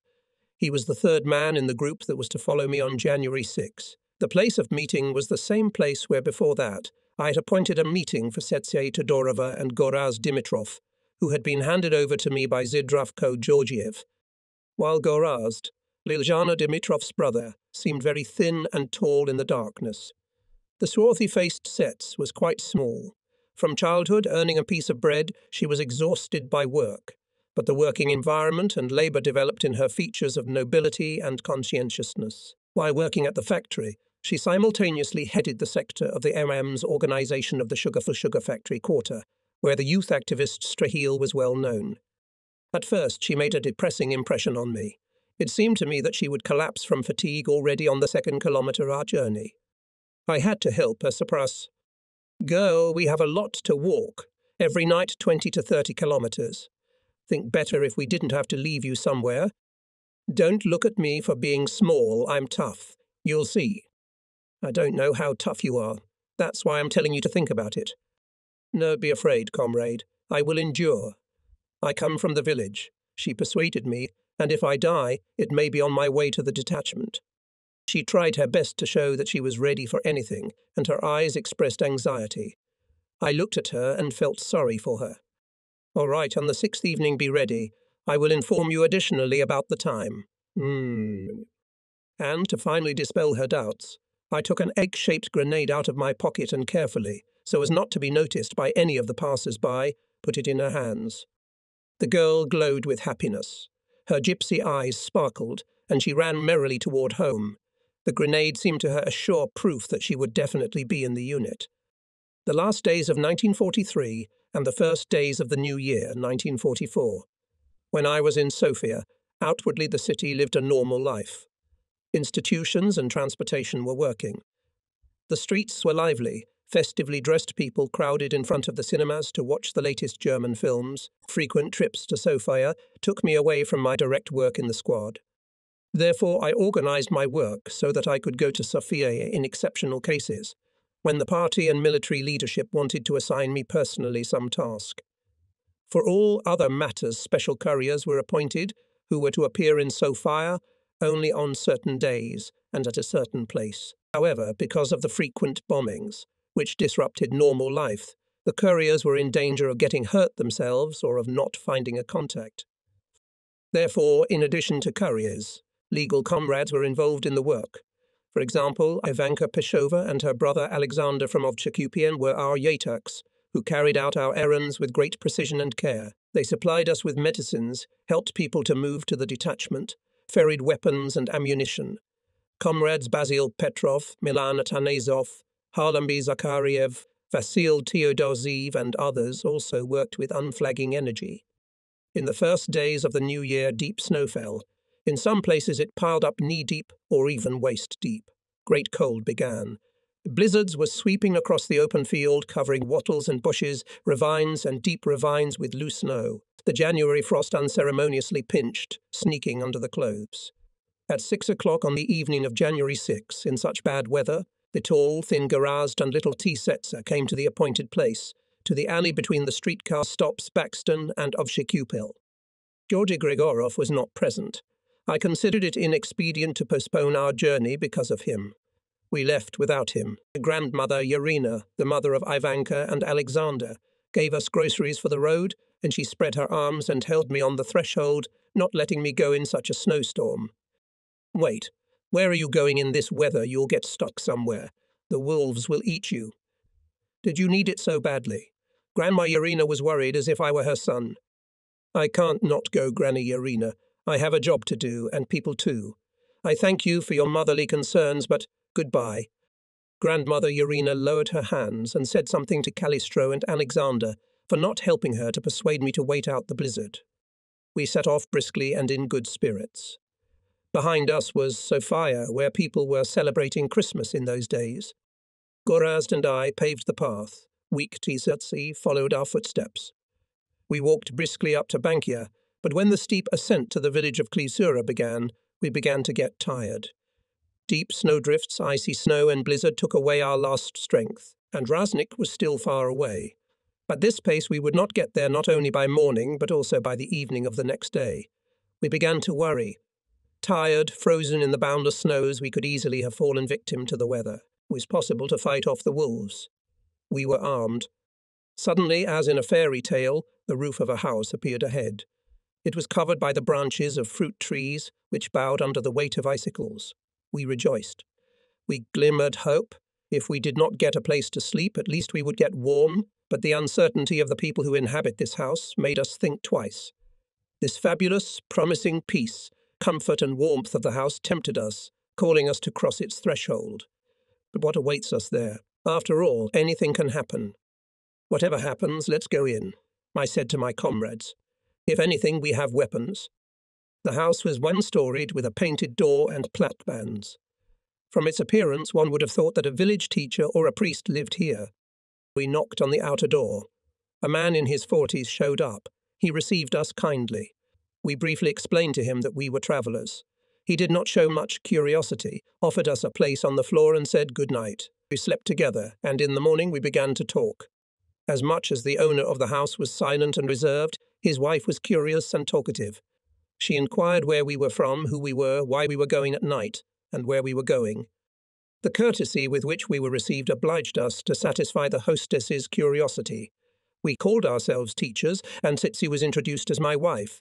Gorazd was her brother, and we made up that we were visiting acquaintances in Bankia, and that we were staying a while. All this was more or less true, but I had the impulse to say that we came from the village of Meshtitsa, and that we had been evacuated there. As luck would have it, the landlady was from Meshtitsa. I almost got into trouble when she started asking about my family and parents. It was good that I knew a surname from that village and grasped at it, like a drowning man grasping at straws. Delcho had once told me that he had served with a certain Lipcho, of whom I had no idea. All I heard was that he was a progressive man. This helped me to get out of the situation, and when I was sure that my answers did not arouse the woman's suspicion, I hurried to ask her a series of questions, trying to steer the conversation to another topic. As I got out of the delicate situation, I mentally scolded myself. Why did I have to name the nearest village? There are not many villages far away. And in the same way we almost fell asleep in the monastery of St. Petka, when Delcho hastened to say that we were going to Raduj, which turned out to be the native village of the monastery servant. For lunch, the woman made mamalaga. She got butter, we got sugar and sausage, and everyone was satisfied with the lunch. We parted like old friends, thanked the hostess for her hospitality, and said, "It's not worth it, it's not worth it," the landlady repeated as she walked us to the door. In such a cold dog and cat sleep together, not only people. "Come in when you have a chance," the woman shouted. "Now we know each other." We thanked her sincerely for her kindness. We came to Rasnik in the evening. We had a little rest and went on to Bresnik. Little by little, unnoticed by anyone, we reached the house of Bai Lazo. In the afternoon we met with Aram Savov and Alexander Tinkov. In addition to instructions about the mass involvement of new forces in the partisan movement, I informed them of the decision of the detachment leadership that Comrade Teodor Madanov had been appointed in charge of party work in the Brezniki district, with whom the entire district organization must keep in constant touch and to whom it must report its activities. This decision of ours was accepted positively by them. Madanov had the reputation of an honest and loyal young party member and was also a partisan. Almost the whole way Tetsay was interested in where we were going. "Nerte, comrade, she addressed me. Tell me to which unit you are taking us. I would like to go to Trinsky." I answered the curious girl that unfortunately she could not go to the Trine detachment now, but if she wanted it so much, we would take her there at the first opportunity. "Will it be soon?" "It may be soon, but we must get the consent of our squad commander." "Will your commander allow it? Is he a good man?" "I see, a good man. Can a commander be bad? I don't know if he'll allow it or not. If only he would allow, if you knew how much I want to get into the Trinsky detachment." Dreamily said T-sets. The girl's desire was understandable to me. Activity and successful operations have created a great fame for our squad. Legends were written about it. Some said that we had cavalry. Others, that we had over 1,000 fighters. Others, that we had a free territory with dozens of warehouses with weapons and food. The few horses we had in our detachment gave the police reason to say that we had cavalry, that we were numerous, that we were armed with automatic weapons, that the whole population was on our side. With this, the authorities justified their impotence and inability to cope with the detachment. But the common people considered all this to be true and for their part contributed to the spread of fantastic rumours outside our Okoli. These rumours and legends later, when the party started mobilizing its cadres, helped us a lot in our agitation. "Your actions," said our leaders in Sofia, "have a great political effect, and not only of local importance. We are using it in other places as well. You have helped us to activate the activities of other units as well. Your experience of involving the population in the work has been instructive for other districts as well. Thanks to the right methods of work, the population spoke of you as people brave and close to the people. This is the meaning of guerrilla warfare, to win the trust of the people." It was still a long way to Kalny, where we hoped to catch the detachment. We had to walk for another 5 or 6 nights, and even more in a blizzard. During the whole route we had to stop dozens of times to visit our tried and tested, well-secured yataks. Now, after the first failure, only the leaders of the detachment and couriers knew the places of our visits. Here we are in the Koshara of Bai Yako in Barber village. After the arrest of Bai Nedelko, we no longer visited his house. We moved to his neighbour Bai Yako. He was also an honest and devoted to our cause, and his kosharas were very convenient. They were outside the village and there were no others nearby. In the barn we burrowed into the straw, but we could not sleep because of the cold. We pressed our backs against each other in vain. It was impossible to get warm. We moved to the fence, to the sheep. Here, too, there was no escape from the cold. We drove the sheep into the pen, built a fire, but it didn't help. There was no draught in the barn. The smoke filled the whole room. It was difficult to breathe. We put out the fire and decided to move to the cows. Together with the cows in the other half of the barn, the chickens were napping on a roost, and there were also a piglet and heifers. It was comparatively warmer here, and we settled down near the cows. The pig was the most noisy of all. He was grunting, puffing, and chewing on the door. However, despite the noise, we slept well. Tiredness took its toll, and we woke up only in the morning, when Radka, the wife of Bai Yako, came and began to curse loudly, surprised that the door was unlocked. A snake would have bitten the one who unlocked the koshara. Someone had done this to me on purpose. When she entered the barn, she stopped in amazement at the sight of us. "How did you open it when it was locked?" "We have keys to all the locks and bolts," I joked. Radke went to make us breakfast. In her place came Bai Yako. All day long he stayed in the barn. In the evening I took the hidden rifle, and we went to the village of Erul, hidden high up among the snowy mountain folds. It was January 10, midnight. At the moment when we were in the centre of the village, a glow appeared over Sofia. At first we were surprised to see this unprecedented phenomenon, but when the echo of explosions, the frantic firing of machine guns and anti-aircraft guns reached our ears, everything became clear. The Americans were bombing the capital again. The hearts of the Erulians clenched with pain. Each of them had relatives or friends in Sofia. Many of them had sent their breadwinners there to work, and now all their thoughts were turned to the absent ones. Both children and adults ran out onto the snow-covered street. From here it seemed that the whole city was on fire, and no one would get out of the ring of fire alive. The women were shouting like at a wake, and the men sighed loudly and from time to time let loose a flowery profanity against the Germans, who were considered the main culprits of these brutal bombings. They cursed the Bulgarian government, which had declared a symbolic war on England and America, which were now sending whole squadrons of flying fortresses to Sofia, dropping not at all symbolic bombs. When the firing subsided and the sky began to clear, I gathered the peasants and briefly explained to them who was responsible for all these misfortunes, one after another falling on the head of the Bulgarian people. Those present severely stigmatized the perpetrators of the people's suffering and declared that they hated the fascist power and would fight for its overthrow. This short meeting further strengthened the bond between the partisans and the peasants. We realized how cordial the Erelchans were to us when two young men caught up with us to give us bread and lard. The young men apologized apologetically that they could not give us anything else. We went to Bai Vasil's house. The door of his house was locked from inside, but he answered our knock at once. "Nu, who knocks on my door in the middle of the night? I'm dying without you." Hearing the password, Bai Vasil opened the door and hugged me. "Hey, Slavcho, I am dying without you," he repeated, calling me by my real name. Wow, what a conspiracy. TCT was happily surprised. "So we're going where I dreamed we'd go? Well, now that I'm in Trine's troop, I'm not afraid to die." The mystery was over. There was no need for it anymore. It was clear to the new partisans where we were going. Now they were looking forward to meeting with the detachment, the composition of which they did not know, but assumed that there were many partisans in the detachment. The first fighters we met were Dencho, Nedialko, Zlatan, and Raicho. They were waiting for us in the Mahala of Varina Padina, where we had previously agreed to meet. Here we found Slavcho, who had come from Radomir district, with a new partisan, Nikola Lazov. The whole group gathered at Auntie Steiner's house. Our Yatachar was always happy to see many partisans, and if there was not enough bread in the house, she resorted to the help of neighbours. But she did not leave us hungry.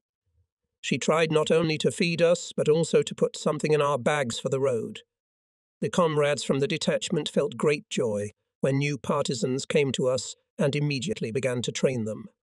In Varina Padina, I met with the comrades who had come for instructions. Bai Nako from Goroshetitsy and Georgy Vasilev from Dokyovsy. Here I had a serious talk with Georgy Vasilev and recalled an incident when he had forced me to leave his house in the middle of the night under the influence of his relatives, or simply chickened out and led me into such thickets and gullies that I barely got out of there. And Baini Nako. He was changing by the hour, not by the day. A man who had recently been afraid of everything, he became unrecognizable, determined, devoted to our movement. The Nako of today was not like the Nako I had known before, the one I had met in October. Now Nako was ready to die for the party, for our cause. Just the kind of people the liberation movement. "When do you think you will be with us?" he asked, and I caught in his gaze a genuine enthusiasm and devotion. "I'd like you to come very much." "Okay, by Nako, we will. You pull up the organization. People need to be on hand and willing to sacrifice like you." "I am doing my best, but you know there's one lousy sheep in a flock of 100. If there was only one, it would be nothing. There would be no more." "That's what they say," said Bai Nako. "We will try not to fail." After I had informed the comrades from the detachment and from the villages about the issues to which Comrade Zivkov had drawn attention, namely about the forthcoming mobilization of party and youth cadres, about the urgency of deploying the detachments as soon as possible, we left for Palilula. These questions were to shake everyone up. We were happy that more people would join the squads, that where agitation had not helped, party discipline would help. We knew that those who did not want to part with their families would try to hide or pretend to be sick. It was necessary to take timely action against this. Now this was one of the main tasks of our political officer. Palilula is a small mahala of the village of Upper Melna. There were only 5 houses. In one house lived Bai Georgi, in another his brother Nenko, in the third. Alexei, the 4th house, was occupied by Ignat, the 5th mile. The first 2 owners were tailors, and good tailors at that. Alexei was a farmer, Ignat was a former policeman, and Mile was a locksmith. Ignat Bai Georgi and his brother Nenko had once belonged to the Democrat Party, and by old habit still considered themselves adherents of it. Mile and his brother Alexius were members of our party. Ignat supported the fascist power. The oldest person in Palilula was Bai Georgi Mustakela. He was about 60. The youngest was Mile. He was about 35 years old. Almost all the men had moustaches, but Bai Georgi had a much longer one than the others, with podusniki. That's why we nicknamed him Mistake Layla. This, by the way, was good for conspiracy. Bai Georgi's tall, waspish figure was very imposing. He was tactful and attentive, calm and balanced. His figure harmonized well with the mountain landscape. As a boy, when I travelled with my father through Palilula to Lower Melna for the fair, I saw Bai Gore at work. He was already a tailor. He didn't expect anything from anyone. He joined the Democrat Party simply because the Democrats enjoyed good fame, and Bai Georgi valued good fame as much as he valued good people. Then the Democrats were completely disgraced, and Bai Georgi gave up on them. It is better to be a nobody than a scoundrel Democrat. Barnenko was also attracted by the Democrats, promising him service, and even what kind of service. In the police. However, after carrying a gun for some time, he realized that this job was not for him, threw the gun and refused. The piece of bread that his tailor's trade brought him was much sweeter. He earned it by the labor of his own hands, not by sneaky denunciations which were expected of him by the police. Barnenko was as tall as Bai Georgi, but a little thinner, wore his moustache trimmed, and was by nature an intelligent man. Mile and Alexis had long been communists. They were accustomed to labor and, most importantly, saw beyond their fellow villagers, especially Ignat, who until recently had served as a policeman. In spite of the fact that Ignat's and Alexei's houses clung to each other and the neighbours helped each other in everything, Alexei observed the necessary conspiracy and never once spoke out. All 5 houses of the Mahala were scattered. Bai George and Miel lived by the road leading from Upper to Lower Melna. The houses of the others were in the valley, about 200 metres from them. Except Mile, who, having missed the time of his youthful impulses, was now afraid to marry and lived as an old bachelor. All of them were married and had 2 or 3 children each, and Bai George, I remember, had 5 or 6, most of them having already left their parents' nest. Slavka, 20 years old, and Borislav, the youngest son, a student of the last class of the Tryon Gymnasium, stayed with him. An unmarried daughter and son lived with Bainenko. Stanka was 19 or 20 years old. Milan, the same age as Borislav, was also a student of the last class of the gymnasium. Ignat had 2 children living in his share. Zlatko, a gymnasium student of the last class, and Vasil, if I am not mistaken, a gymnasium student of the 5th class, and Vaska, Milko and Roska were growing up in the house of Bai Alexei. Vaska was the eldest and had only elementary education. Milko studied in Trina together with Vasil Ignatov, and 10-year-old Roska went to the 2nd or 3rd grade of elementary school. Slavka and Snanka were already pregnant. All these young people of Palilula, organized and unorganized, were modest, conscious, and very good. And we hoped that in the course of the struggle they would become even better, even more conscious. In general, the people in the Mahal, both old and young, even though some of the older ones belonged to other parties and had different professions, were good and honest. And the fact that there were party and RMC members among them made our job of bringing the others into the organization easier. That's the kind of person Palilula was.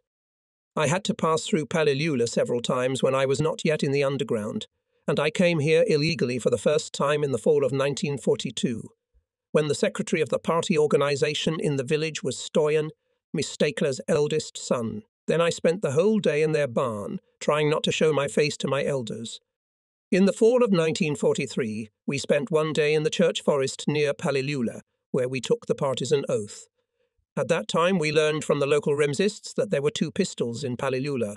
They described their shape to us. From the description, we guessed that we were talking about a nagan and a parabellum. Such a weapon was worth raising even the elderly Bai Georgi in the middle of the night, though we had great respect for his age. The need for weapons was too great. Of course, neither Bai Nenko nor Bai Georgi did not try to hide the weapons from us.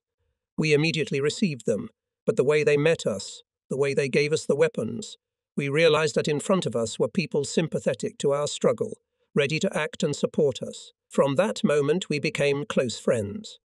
We were now at the house of Bai George for the 4th or 5th time. Despising fatigue, we hurried to Bukova. Movement, endless marches, offensive activity were the pledge of our success and elusiveness. In Bokov, we called a large village-wide meeting. Here I unexpectedly met Vasil Teodosiev, my Sofia Yatak. He had come with his wife Raina. They had left Sofia after the bombardment of January 10. Now Aunt Mara and Bai Nikifor Vasil remained in the capital, and here he could be useful to us. No one suspected of his connection with the partisans, especially in the presence of people I did not have to emphasize our closeness. If it was necessary to entrust him with something, I had to do it through other JTECs. After the meeting in Bokov, we went to the village of Sleshopsy. We had just entered the village when we were informed that there was a policeman on leave. "Does he have a gun?" One of us immediately asked him. "He has a brand new one. He bragged to the guys yesterday." "Will he shoot at us?" Giotto asked. "It depends on what position you put him in." We surrounded the house, and after a few minutes the gun was handed over. On Zlatan's right side was a new Sekcja Zbrojovka. It took us 3 days to reach the village of Dobro Polje in the Yugoslav territory, where the detachment and Vlado Tritkov were waiting for us. The way was very hard. The mountains were covered with snow, a blizzard was raging, and only by superhuman efforts our comrades overcame these obstacles. Tetsa deserved admiration. The girl did not tremble neither before the deep snowdrifts nor before the storm. She kept up with the old partisans and perfectly withstood the difficult test. At last we reached Dobropol. It lay on the other side of the Vesinska River, which, having absorbed the waters from the slopes of the Viratop and Kemenik, waded among the huge boulders scattered haphazardly along its course, and between the rocks that had once formed a single massif, and reeking out into the open Vlesetinska plain, flowed into the famous Morava. Dobro Polje spread out on the slopes of Mount Jastribid, approximately 50 square kilometers in area. This made it difficult for the partisans to organize, but at the same time prevented the police from pursuing them. If the enemy appeared at one end of the village, couriers would immediately bring alarming news. And look, at the other end is already taking action, and the guerrillas avoided danger. This was difficult to do only when the police or troops came at the guerrillas in a broad front from the forest. But this did not happen often, only when the enemy pulled forces from many areas. Probably for this reason the Yugoslav comrades chose this very place, the village of Dobro Polje, as the base for the British mission. Here, in addition to Vlado Tritkov and the detachment, we found the English mission consisting of 4 officers and the Yugoslav representative Vladimir Vujovic. The mission was headed by a short, important, rosy-cheeked major who introduced himself to us under the name of Davies. The mission consisted of 3 other British officers, 2 of whom were radio operators. The mission had its own radio, over which cipher transmissions were made. The radio operators were more in a separate room, and we only saw them at lunch and dinner in the common room. Everyone was impressed by the enviable appetite of the British. They chugged the hot soup so noisily and quickly that drops of sweat fell from their heated faces into the plates. The guerrillas could hardly restrain themselves from laughing at the sight of them, and quietly exchanged remarks about them. They still did not understand anything. It was evident that the mission was in radio contact with its military base in Egypt. Among those gathered, the broad-shouldered, massive Vlado Tritkov stood out prominently. His high forehead was furrowed with wrinkles, the stamp of long years of hard life of a revolutionary. Vlado Trichkov grew up and matured in the ranks of our heroic Blagovsko-Dimitrovskaya party. He was in exile in the Soviet Union, fought in Spain, then held responsible party positions in Bulgaria, and had a rich organizational and political experience. As soon as we arrived, he immediately informed us of the results of negotiations with British mission. Davies endeavoured to present the purpose of his mission as exceptionally noble, expressing the extraordinary concern of his government for the Bulgarian partisans, to whom it wished to render assistance in arms and clothing. We had no reason to refuse aid, considering that it was offered to us gratuitously as an army fighting in the united front of the United Nations. Where the Soviet Union is, there we are, said Vlado Trichkov. If they came with good intentions, we should express our trust in them and bring the negotiations to a successful conclusion. And we did. Now we had to get weapons and ammunition. But from the first day, Major Davies began to come up with all sorts of tricks and excuses. The chief of the mission excused himself with bad weather or lack of communication or lack of weapons at the base. Day after day passed in this way, and still there were no weapons. "Let's wait some more," said the patient Vlado Trichkov. "Let's see how long they'll drag on." While we waited for the British planes, the mission wasted no time. It collected information about the number of detachments throughout the country, about how many partisans there were, how many communist partisans, how many belonged to other parties, what the mood of the people was, and many other things that were not at all the responsibility of a mission of a friendly country. Evidently, this data was needed by the English government for some special purpose. In the meantime, Vlado Trichkov was busy helping us in every possible way, both in combat and in political training. He told our comrades about the battles of the Spanish Civil War, showed us how to train new fighters, gave a number of talks on a short course of the history of the All-Union Communist Party, and got better acquainted with the party and remnant organizations. And here the experienced party and military leader was able to help us in many ways. In his presence we held a party meeting. Before the members of the organization, he spoke about the role of communists in the guerrilla movement, about the high demands that are made of them. At this meeting, we accepted several new members into the party, and in place of the dead Strahil, we elected a new party secretary, and at the same time deputy commissaire of the detachment, Comrade Boris Tashev. After the election, Vlado Trichkov sighed. The secretary is a person who mobilizes the communists to carry out the commander's orders. He must be able to arouse the enthusiasm of the fighters, to inspire them, to penetrate into the heart of each of them. These words of Vlado Trichkov made us think about many things. With the arrival of Comrade Vlado Trichkov and the English mission, the detachment moved to them and took over their security duties. From the available partisans in early December, we formed a battalion of 2 Chetniks, nominated Dimitar Takov as commander of the battalion and Getso Nedechev as commissar. The battalion was named after Basil Levski, the brightest and most humble person in the history of the revolutionary movement in Bulgaria. Until the end of February, the leadership of the unit remained in the same composition. More than 20 days had passed while waiting for the promised weapons. The detachment would have suffocated from inactivity if they had not used this time for combat and political training, if it had not been for the excellent talks of Vlado Trichkov on the history of the party and on other, most diverse issues. On January 21, the anniversary of Lenin's death was celebrated. A report on the life and work of the founder of the Communist Party of the Soviet Union and the Soviet state was read by Vlado Trichkov. He especially emphasized that all the life and activities of Lenin, the leader of the revolution, have always been inseparable from the irreconcilable struggle for the unity and purity of the party, against all sorts of left and right elements, against leftist and rightist bias, and linked the need for unity and purity in the ranks of the party with unity and discipline in the unit as the basis of its combat effectiveness. Days went by, no weapons arrived. The peasants burned a lot of wood and straw every night, laying out signal fires. In addition, the frequent appearance of individual British planes had harmful consequences.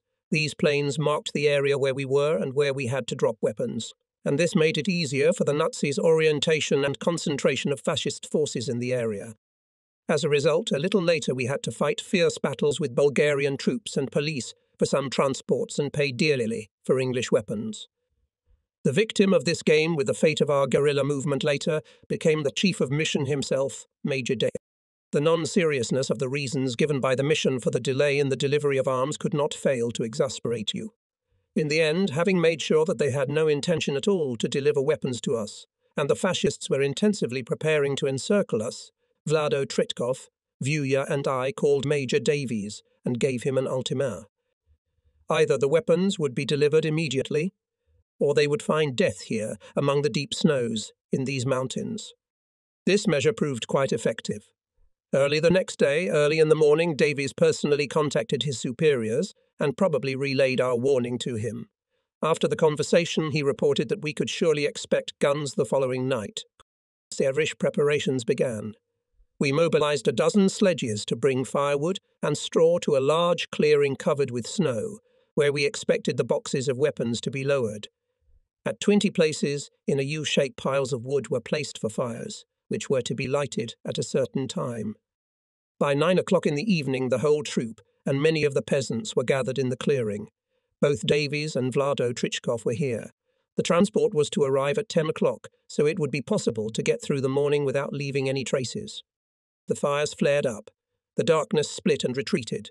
Partisans and peasants broke into groups and commented softly on the upcoming event. Would the English fail this time too? They have already cheated us more than once. By Zacharias was worried.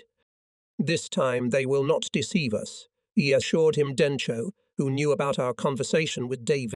Near and far guards, near and far reconnaissance were organized around the clearing. We knew that loads do not fall exactly at the designated spot. Some are carried far away, and it takes a long time to find them, unpack and carry them. The minutes passed slowly. It seemed as if the hands of the clock, caught on something, had stopped. No, the clock was running. In the silence of the night we could hear it tirelessly ticking away the time. We picked up the slightest noise. But why couldn't we hear the airplanes? Had they left at all? And if so, where were they now? Over the Mediterranean, over Italy, over Greece, over Yugoslavia. Indeed, the journey has been long, and the cargo must be considerable. Still, it was time for me to arrive, if they had flown out. Doubt again took possession of the men, who, without looking away, gazed into the dark sky.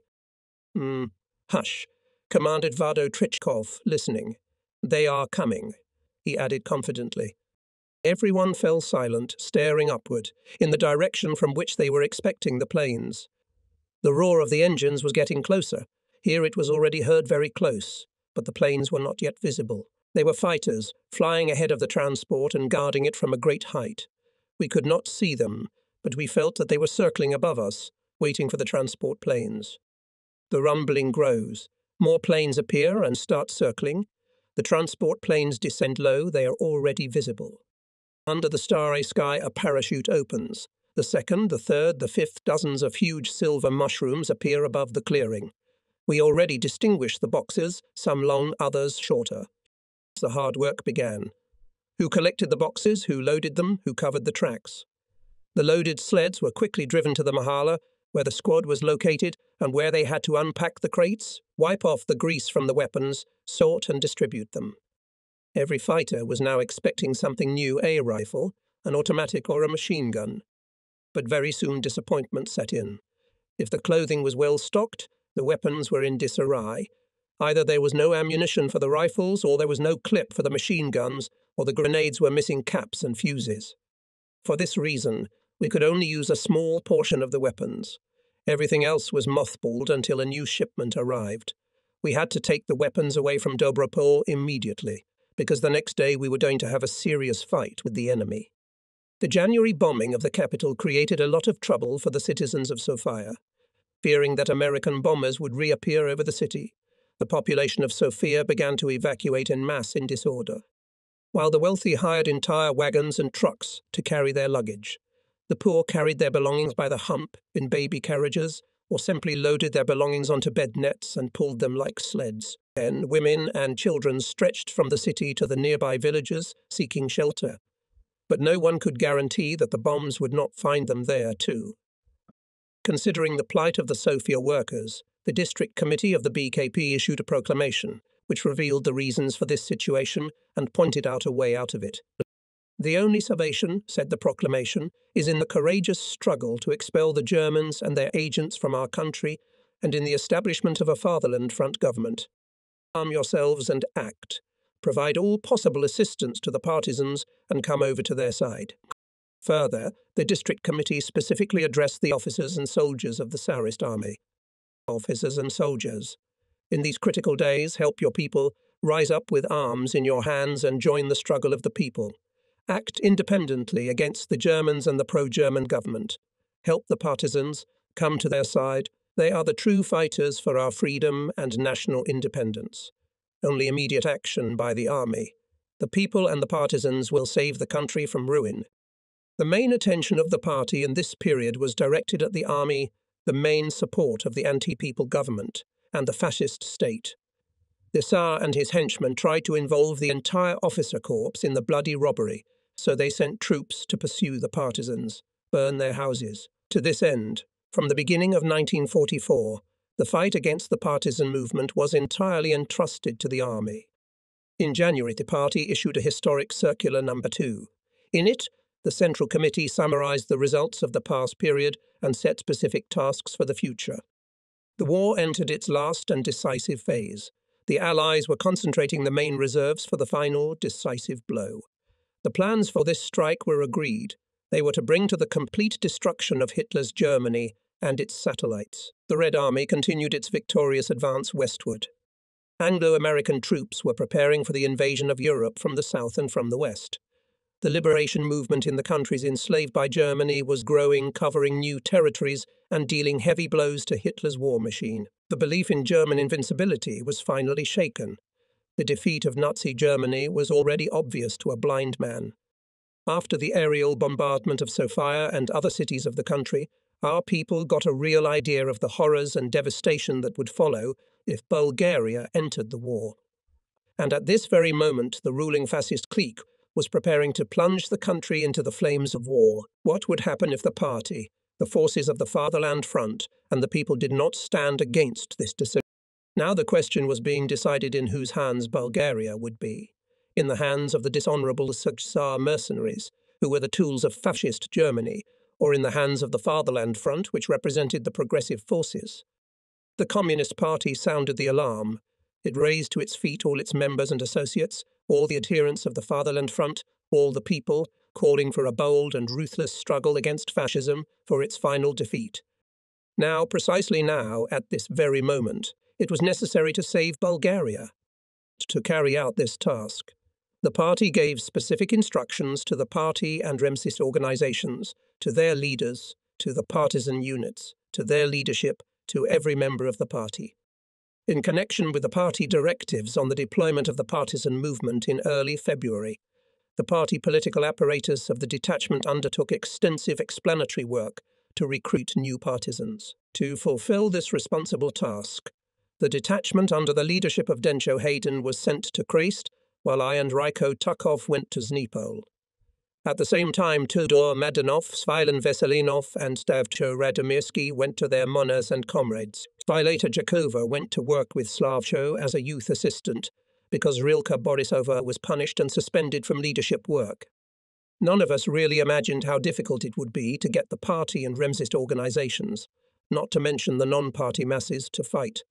Sat seemed to think that at this stage of the struggle, mobilization would be easy. We counted very much on the evacuated Sofia residents, who were now living with relatives and acquaintances. With this conviction we went to the villages. However, on the first day we encountered unexpected difficulties. In February everything was covered in ice. Mountains, fields, rivers, houses, and trees slept under a thick cover of snow. The temperature reached 30 degrees below zero. People were afraid to show their faces outside, much less sleep in the open air. In addition, the police brutally persecuted the families of the partisans, expelling them and burning their homes and everything they owned. Some were deterred by this, others hesitated, and still others developed their own protective philosophy, and nothing could convince these people of the wrongness of their positions. First of all, we encountered difficulties in the Kirchin Mahal of the village of Slishopsi, where the excellent Vash Yatoks lived. Milor Iosifov, a party member, and Irina Mikhailova and Gana Todorova, Remsists. Gana had an older brother, Alexander. He wrote poetry under the pseudonym Yelin. He was once a kind and modest guy, and so when I learned that he had come to my parents' house, I rejoiced. as I expected him to be the first to stand up under the banner of the struggle. We found him in the house of their neighbor Irina. Here, in front of a group of our fighters, he enthusiastically recited his poems and, reveling in their music, now and then squinted his slightly bulging eyes. We had not seen each other for a long time. He was now married and seemed to me to have aged prematurely. His cheekbone face and thick black moustache made him look strikingly like Gorky.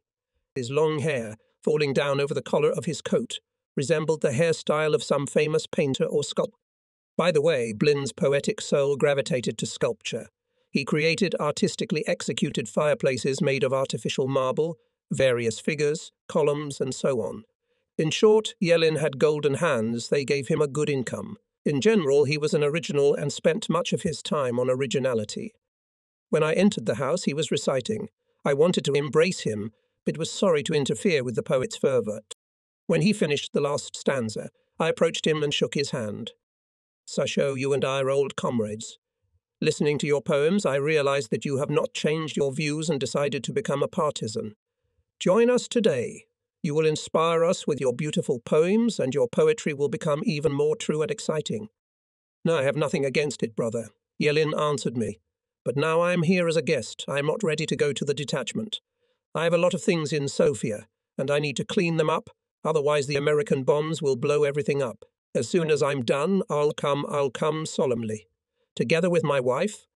Sweat beaded on Yelin's face. Leave the solemnity, let's just go now, and buy things when we defeat fascism. No. Slavo, a man should come to you in a good mood, with a desire. I'm not ready now. I'll come a little later. When is later, Sasha? Name the day. The date will come for you. Sasha was embarrassed. He felt that a communist must not lie, must be sincere before the party. It was hard for him to tell us to leave him alone, but he didn't want to go to the partisans. Of course, in the cherry Idu near Sofia, where he lived tender poetic editions and their real embodiment, much more pleasant, quieter, and most importantly, safer. Yelin did not tell us this, withheld his thoughts. He made a promise, and our couriers came several times to the Kirchin Mahala to fetch him, and each time, returning, indignantly said, Yelin has fooled us again. The Slisov party organization was one of the largest in the Okolia, and given the established traditions, the Slisov communists should have set an example to other organizations. Unfortunately, at that time, no one expressed a desire to join the partisans. Only the Remzist Hana wanted to join, but she was influenced by her brother and hesitated. In Glagovovica, grandfather Milan, father Stojan and Sadzdo, who were now in prison, Raiko Tarkov, and I caught sight of two young men we did not know. They were sitting side by side. At a large table, extended to the middle of the room opposite them sat grandfather Milan, his wife and daughter Nadka, the bride, in an unnaturally good mood.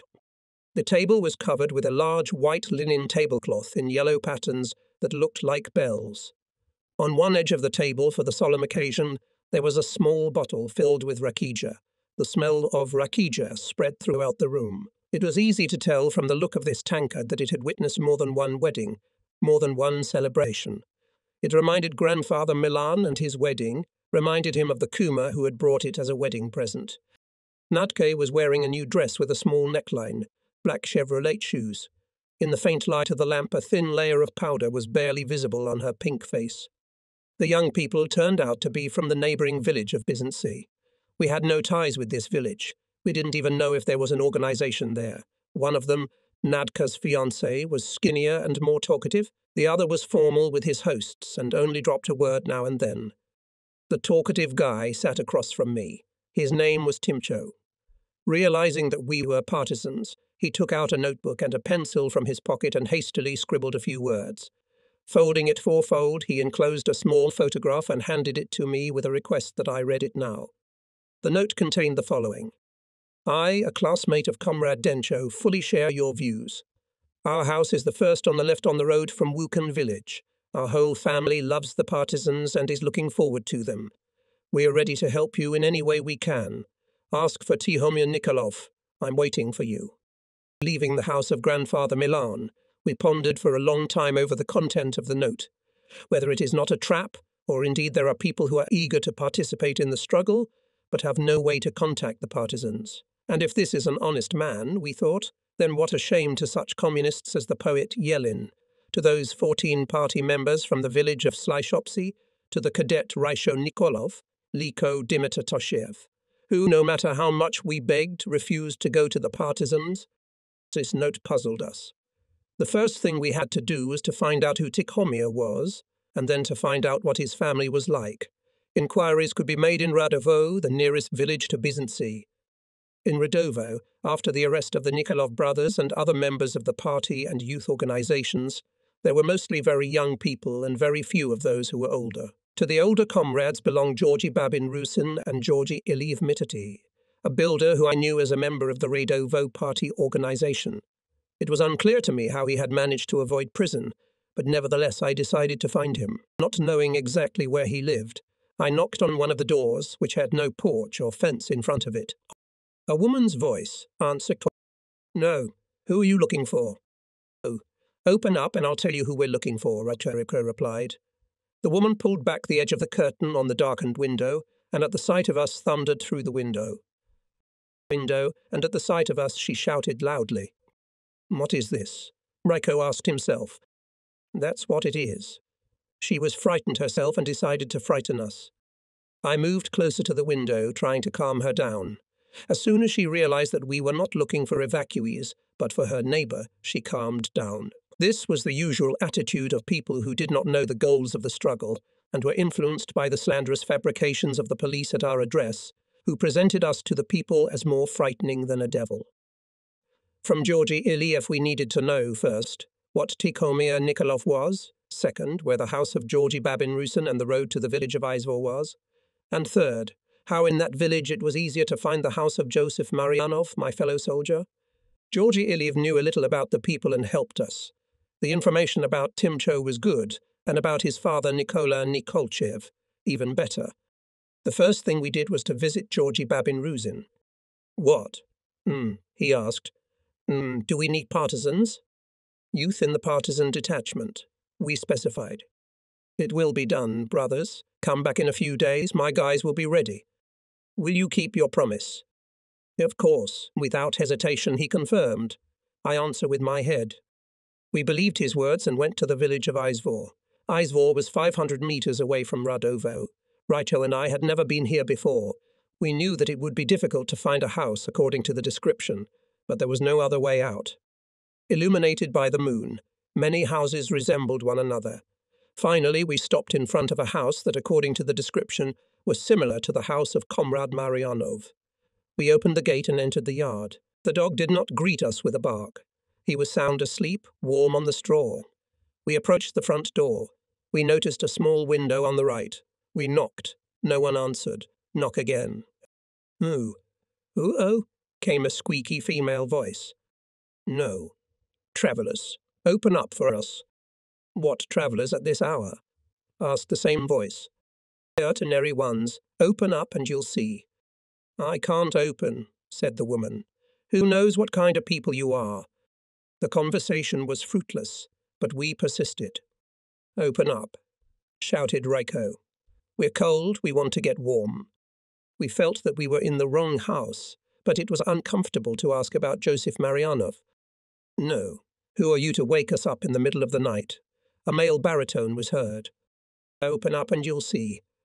"Leave me alone. You're still on my head." "I won't." "Listen, man. You'll open like a sweetheart.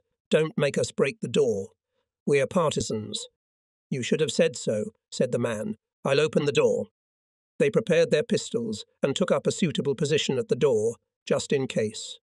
The bed creaked, the inner door opened, and footsteps approached the entrance. The key was turned. The lock clicked and the door opened. A tall man with a carefully styled beard and long hair stood before us. "Are you not the teacher?" I asked this deliberately. There was no doubt that the man before us was a priest. "No, I'm a priest." I apologized that we were so rude to a servant of God, but you also contributed a little. The priest apologized for not immediately guessing who we were, but kindly invited us to sit down. When we left his house, Raiko and I went to the headman's house to hand him our resignation. He turned green when he saw us, but there was no other choice. We had to choose either to serve the fascists and fear for our own skin, or to give up the service. There's no need to cry, Raiko told him. What you make your bed, you can lie on it. Do they ask me whether I want to or not, muttered the headman. Everybody gives orders, and I don't know who to listen to now, you or them. Listen to us, we told him firmly and imperiously. If you like your life, give up your service tomorrow. If not, tell us now, so that we may not come to you a second time. Raiko took a piece of paper out of his pocket and handed it to the headman. This was our order number 13. It read, within 10 days from the date of this order, all the above-mentioned administrative officers shall resign or contribute henceforth to the People's Liberation Movement. At the end, the detachment headquarters warned that anyone who did not wish to comply with the order would be severely punished. This order was deliberately issued under the number 13. Knowing the psychology of the majority of people to whom it was addressed, we were sure that the number 13 itself would make many people think, and they would certainly hurry to fulfill the order. The significance of this order was enormous. It struck fear into the fascists and played a great role in disorganizing the police administrative apparatus. After crossing the Vukanj-Taitsa River, we took a country road to Byzancy. Although the information about Timsho and his father was favorable, we decided to exercise the utmost caution. Their house was fenced on all sides and could be approached through 2 gates, one leading to the stable and the other to the wicket of the courtyard in front of the house. We went through the courtyard to the west-facing window, where we could see a metal grille from a distance. When we knocked, a huge white dog, the guardian of the house, snapped at us from under the shed overhang. However, running up to us, he grabbed a piece of bread and did not bark any more. By the way, we had some poison for angry dogs. An elderly man appeared in the window, Tahomir's father.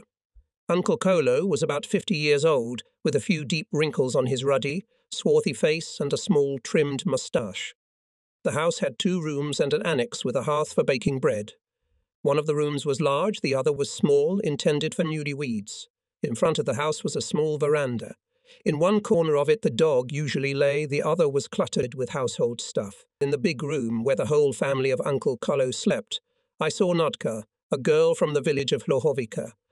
Since the wedding had not yet taken place, Timsho's parents, according to the old custom, did not allow the young people to sleep together. So Tihomir and his brother slept in a small room, while the bride slept in the old people's room. In addition to 2 wooden beds, on which thick planks lay instead of springs. In the middle of the room rested a large potter's wheel, on which Uncle Kolo's family earned their living. Not far from the wheel, a small radio set stood on a wooden bench covered with a white embroidered cloth. We arrived late and woke up all of Uncle Kolo's household. Nadka, Maga, Rayaya. Vitka got up and dressed quickly. Tihomir and Duncho came out of the next room, and Auntie Stoyanka immediately heated the stove. The dry wood hummed in the stove. The conversation went on long, no one fell asleep until morning. Vitka and Raina told legend after legend about the partisans, and Aunt Stoyana was eager to tell what she had heard about the priest of Lesnikov and the Okali governor Dragulov. Is it true, she asked, that the priest of Lesniki is a communist and that you drive Dragulov like a goat through the villages? Uncle Kolo probably felt embarrassed at his wife's questions and intervened in the conversation. Leave it, Stoyanka, don't ask about nonsense. Partisans only have the job of driving Dragulov around the villages.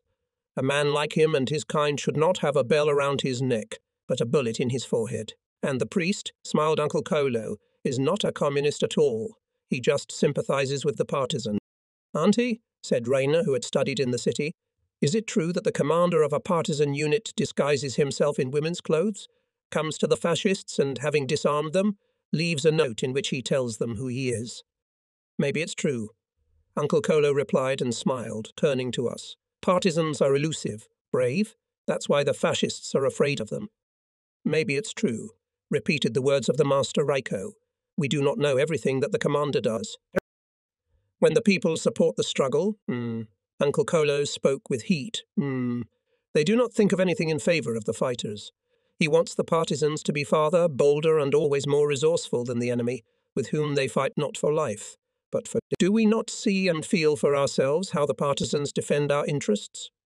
Uncle Kolo lived the struggle of the party and correctly understood the situation. From my conversation with him, I realized that he was not in words, but in deeds ready to help our struggle. Uncle Kolo was not a coward. Without any reservations, he called the old communists Georgy Karakashev and Stoyan Iliv to his house, and on the same day we organized a party group.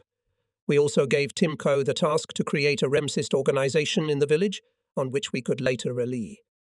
It was a short distance to the village of Yarlopsy, but Raiko never complained of fatigue. I was struck by his vigor and endurance.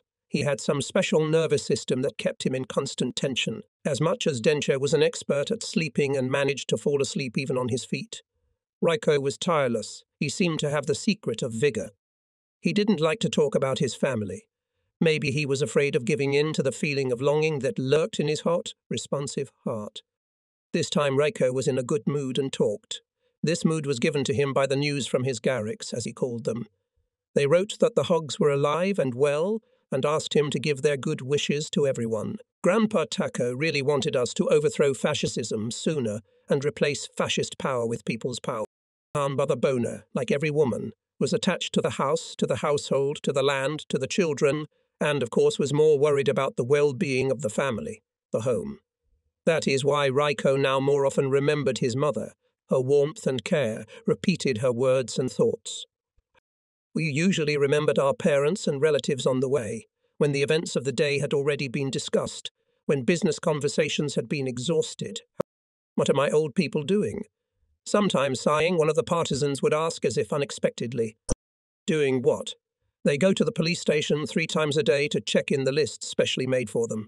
They endure humiliation from every man in a police uniform. The only joy for them was the good news from our detachment, which came to them in the distant lands where they were sent. Sometimes our short letters reached them, which only mothers can understand. When we were passing through the Radov field, Raiko stopped, raised his hands in a theatrical gesture, and began to recite a long poem. I felt that he wanted to get away from the memories of his loved ones. He recited, trying to become stern and imperturbable again. There were times when we ran into an ambush or a random gunshot broke the silence. Raiko never panicked. Where did this short, skinny guy draw his strength from? On February 12, we returned to Jarlopsy again. We spent the night at one of our yataks, and early in the morning we called Zakari Taskov. He had already prepared the youth to be sent to the detachment. In the evening, the youth were to gather near the Trikov Koshas. The preparation, however, did not remain a secret. Realizing that the hours of legal life were numbered, the youth began to worry. Some of them were sentimental. Some devoted their secret to their parents. Others confided it to their loved ones. In the evening, a noticeable revival began in the village. We collected socks, mittens, finished knitting sweaters, sewed warm clothes. The work was increasing and increasing. Only Zachary and Bogdan Ivanov knew our apartment. Other comrades did not know that we were in the village. Our stay here had to be kept strictly secret, otherwise everyone would certainly come to us, and then we would have to reveal ourselves and our yataks. At the appointed hour of departure, the farewell began in the crooked alleys of the village. Some of them were seen off by their sisters and mothers, while others tried to be alone with their beloved girls for a moment. Some did not hold back tears. Others remained cheerful. Promises, oaths of loyalty. Be brave. Come spring, we'll come to you.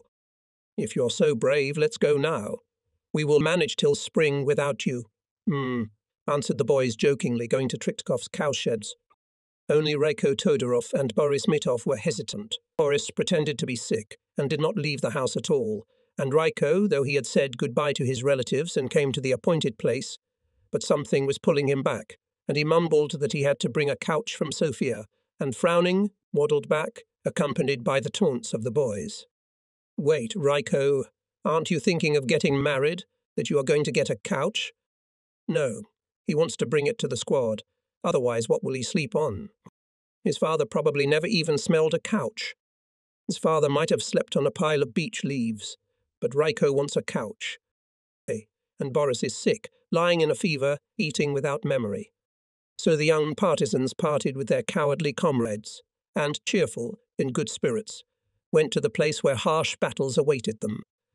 Guys who had not yet graduated from gymnasium, they imagined partisan life beautiful, romantic. They did not think about difficulties or looked at them through rose-coloured glasses. They saw everything as beautiful. Difficulties harden the weak, in them the heroes grow up. A column of young partisans marched through the Sigrilov field. It was led by Rayko Tukov, followed by Levcho Blagove, Bogdan Ivanov, Vasil Dragomanov, Delcho Zakhariev, Kala Mihailov, Milko Simov, and Dimitar Trichkov, 5 paces apart. We walked in silence. The unwritten partisan law demanded silence and order. The snow crunching underfoot, stars twinkling in the sky, the moon shining, the February frost tingling their cheeks. The dream replaces the dream. A little time will pass, and each of them, grown up strong, will return to the village, will rise to the podium, and from the crowd will look at him loving eyes of the girl, and tears of joy and pride will wet her delicate cheek. That same night, the boys learned how the guerrillas move at short distances. They observed Tishav carefully, looked at the bushes they passed, walked quickly without breaking the column. When we came to the Urmi River, I stopped the column and explained how to cross the bridge. Bogdan and Delcho were assigned to scout. First examine the area in front of the bridge, then cross the bridge and scout the other side. If there is no danger, give a signal, imitating the voice of a thrush. If there is danger, one will remain to observe and the other must certainly go back and notify the comrades. The young partisans followed the instructions exactly, checked carefully the terrain and signaled that the way is free. Here we parted, he and Rayko. Tukov went to the village of Kalna, and I stayed to fulfill some tasks in Bokov, Rayanopsi and Slishopsi. On the evening of February 15, the commander of the Gendarme battalion in Trina gave his subordinates the following instruction. Search for Luba Simova, as well as other associates or helpers of the Slavcho-Staminov couple. As for the village of Bohova, instructions will be given on the spot. Telev's police platoon, 1 scout, 15 soldiers. On the next day in the morning, a remsist came to Milo Iosifov in the village of Slishopsi and informed me as follows. 2 trucks with police and gendarmerie have gone to Bokova on the highway. Luba was a neighbour of Aunt Bozana. She had neither father nor mother and lived alone in her grandfather's house, surrounded by ravines that filled with water in rainy weather. Luba often spent the night at Aunt Bozana's house and witnessed many of our visits and meetings. Sometimes she was in our camp in the Boztrekt, in Duro-Simovsk Koshara, and in other places. In a word, if she let it slip to the police, there could be great trouble. Luba was thin and tall, a very young girl with big beautiful eyes. She captivated the most prominent boys in the whole neighbourhood, and for Mirno, my cousin from the village of Slivsi, a guy with a poetic soul, she became Evelina Holt. Now Luba was less conspicuous by her appearance, but she became richer spiritually. It would be wrong to leave Luba aside after she had been initiated into many of our secrets, so we included her in the Remsis group. Here she was to receive a battle hardening. We began to hold youth meetings in her house. We entrusted her with the distribution of our leaflets, partisan songs, and left her valuable materials for safekeeping. That is why the news that the police and the gendarmerie had gone to Bokova was very unpleasant news for us. I immediately thought of the meeting that had been held in her house 2 days before, and of the leaflets we had given her, which she had hidden behind the mirror hanging on the wall. Had she put them away somewhere else or not? It really bothered me. And if the police found them, Auntie Bojana and Baigiro and the whole party and Remsist organization would be caught. I gave Milo the password I had agreed upon with Gerasimov in case of need, and asked him to go to Bochova immediately. It had been several hours since Miller had left home, and it was no more than a 2-hour walk to Bochova and back. His tardiness bothered me even more when I was informed that the cars had turned back and were headed for Trine. At last Milo came in. He was pale and could barely speak. Oh, I was scared, he said. My legs were shaking, I could hardly walk. When I met them on the road, my legs were chopped off with an axe. Did you have time to do anything? They arrested her before I even got to the village. Luba's arrest was very mysterious and dangerous for us. She could fail many members of the youth organization of the village and also Auntie Boshana, our irreplaceable Yataka. At that time we believed that the reason for Luba's arrest was a leaflet with a partisan song found in her yard. The reality was that the police went to Bohova having a signal from someone about Luba's activities. At the Oakley office in Trine, Luba was immediately subjected to a severe beating. The most experienced local investigators from the regional police department were called in. Luba could barely stand on her feet, but she did not give anyone away. From Trine, Luba was taken to Sofia. The police there used more sophisticated methods, believing that it was easier to obtain information of interest not by beatings, but by imaginary goodwill. After much persuasion, the policeman Pramatarov managed to get Luba to agree to become his employee, and even agreed on the method by which she would give him information about the partisans. Then she was released, having 2 police agents assigned to her for communication, who were disguised in military uniforms and enrolled in the gendarme department of Stoichev, located in the village of Zabel near Bohova. The fascists gained nothing from this. Luba did not give them the information, and they, fearing to fall into our hands, hurried to arrest her again, kept her in prison until September 9. At that time, the Minister of the Interior was changed. Turovsky was replaced by Doko Hristov, followed by a change of the Okoli governor and the chief of police and trine. Instead of Dragilov, the former Social Democrat Sredko Nikolov was appointed. A retired teacher from Trine Okoli, an insignificant person who did not prove himself in the political life of the Okoli. A noticeable progress of reaction. As soon as the fascist bourgeoisie gets into trouble, it puts the Social Democrats in the foreground as its trusted men. Kocho Baikushev's place was given to his cousin Tatbetko Baikushev, who had been transferred here from Sofia, and Kocho Baikushev was appointed Okoli chief of police in the town of Dupnitsa. Such changes were all over the country.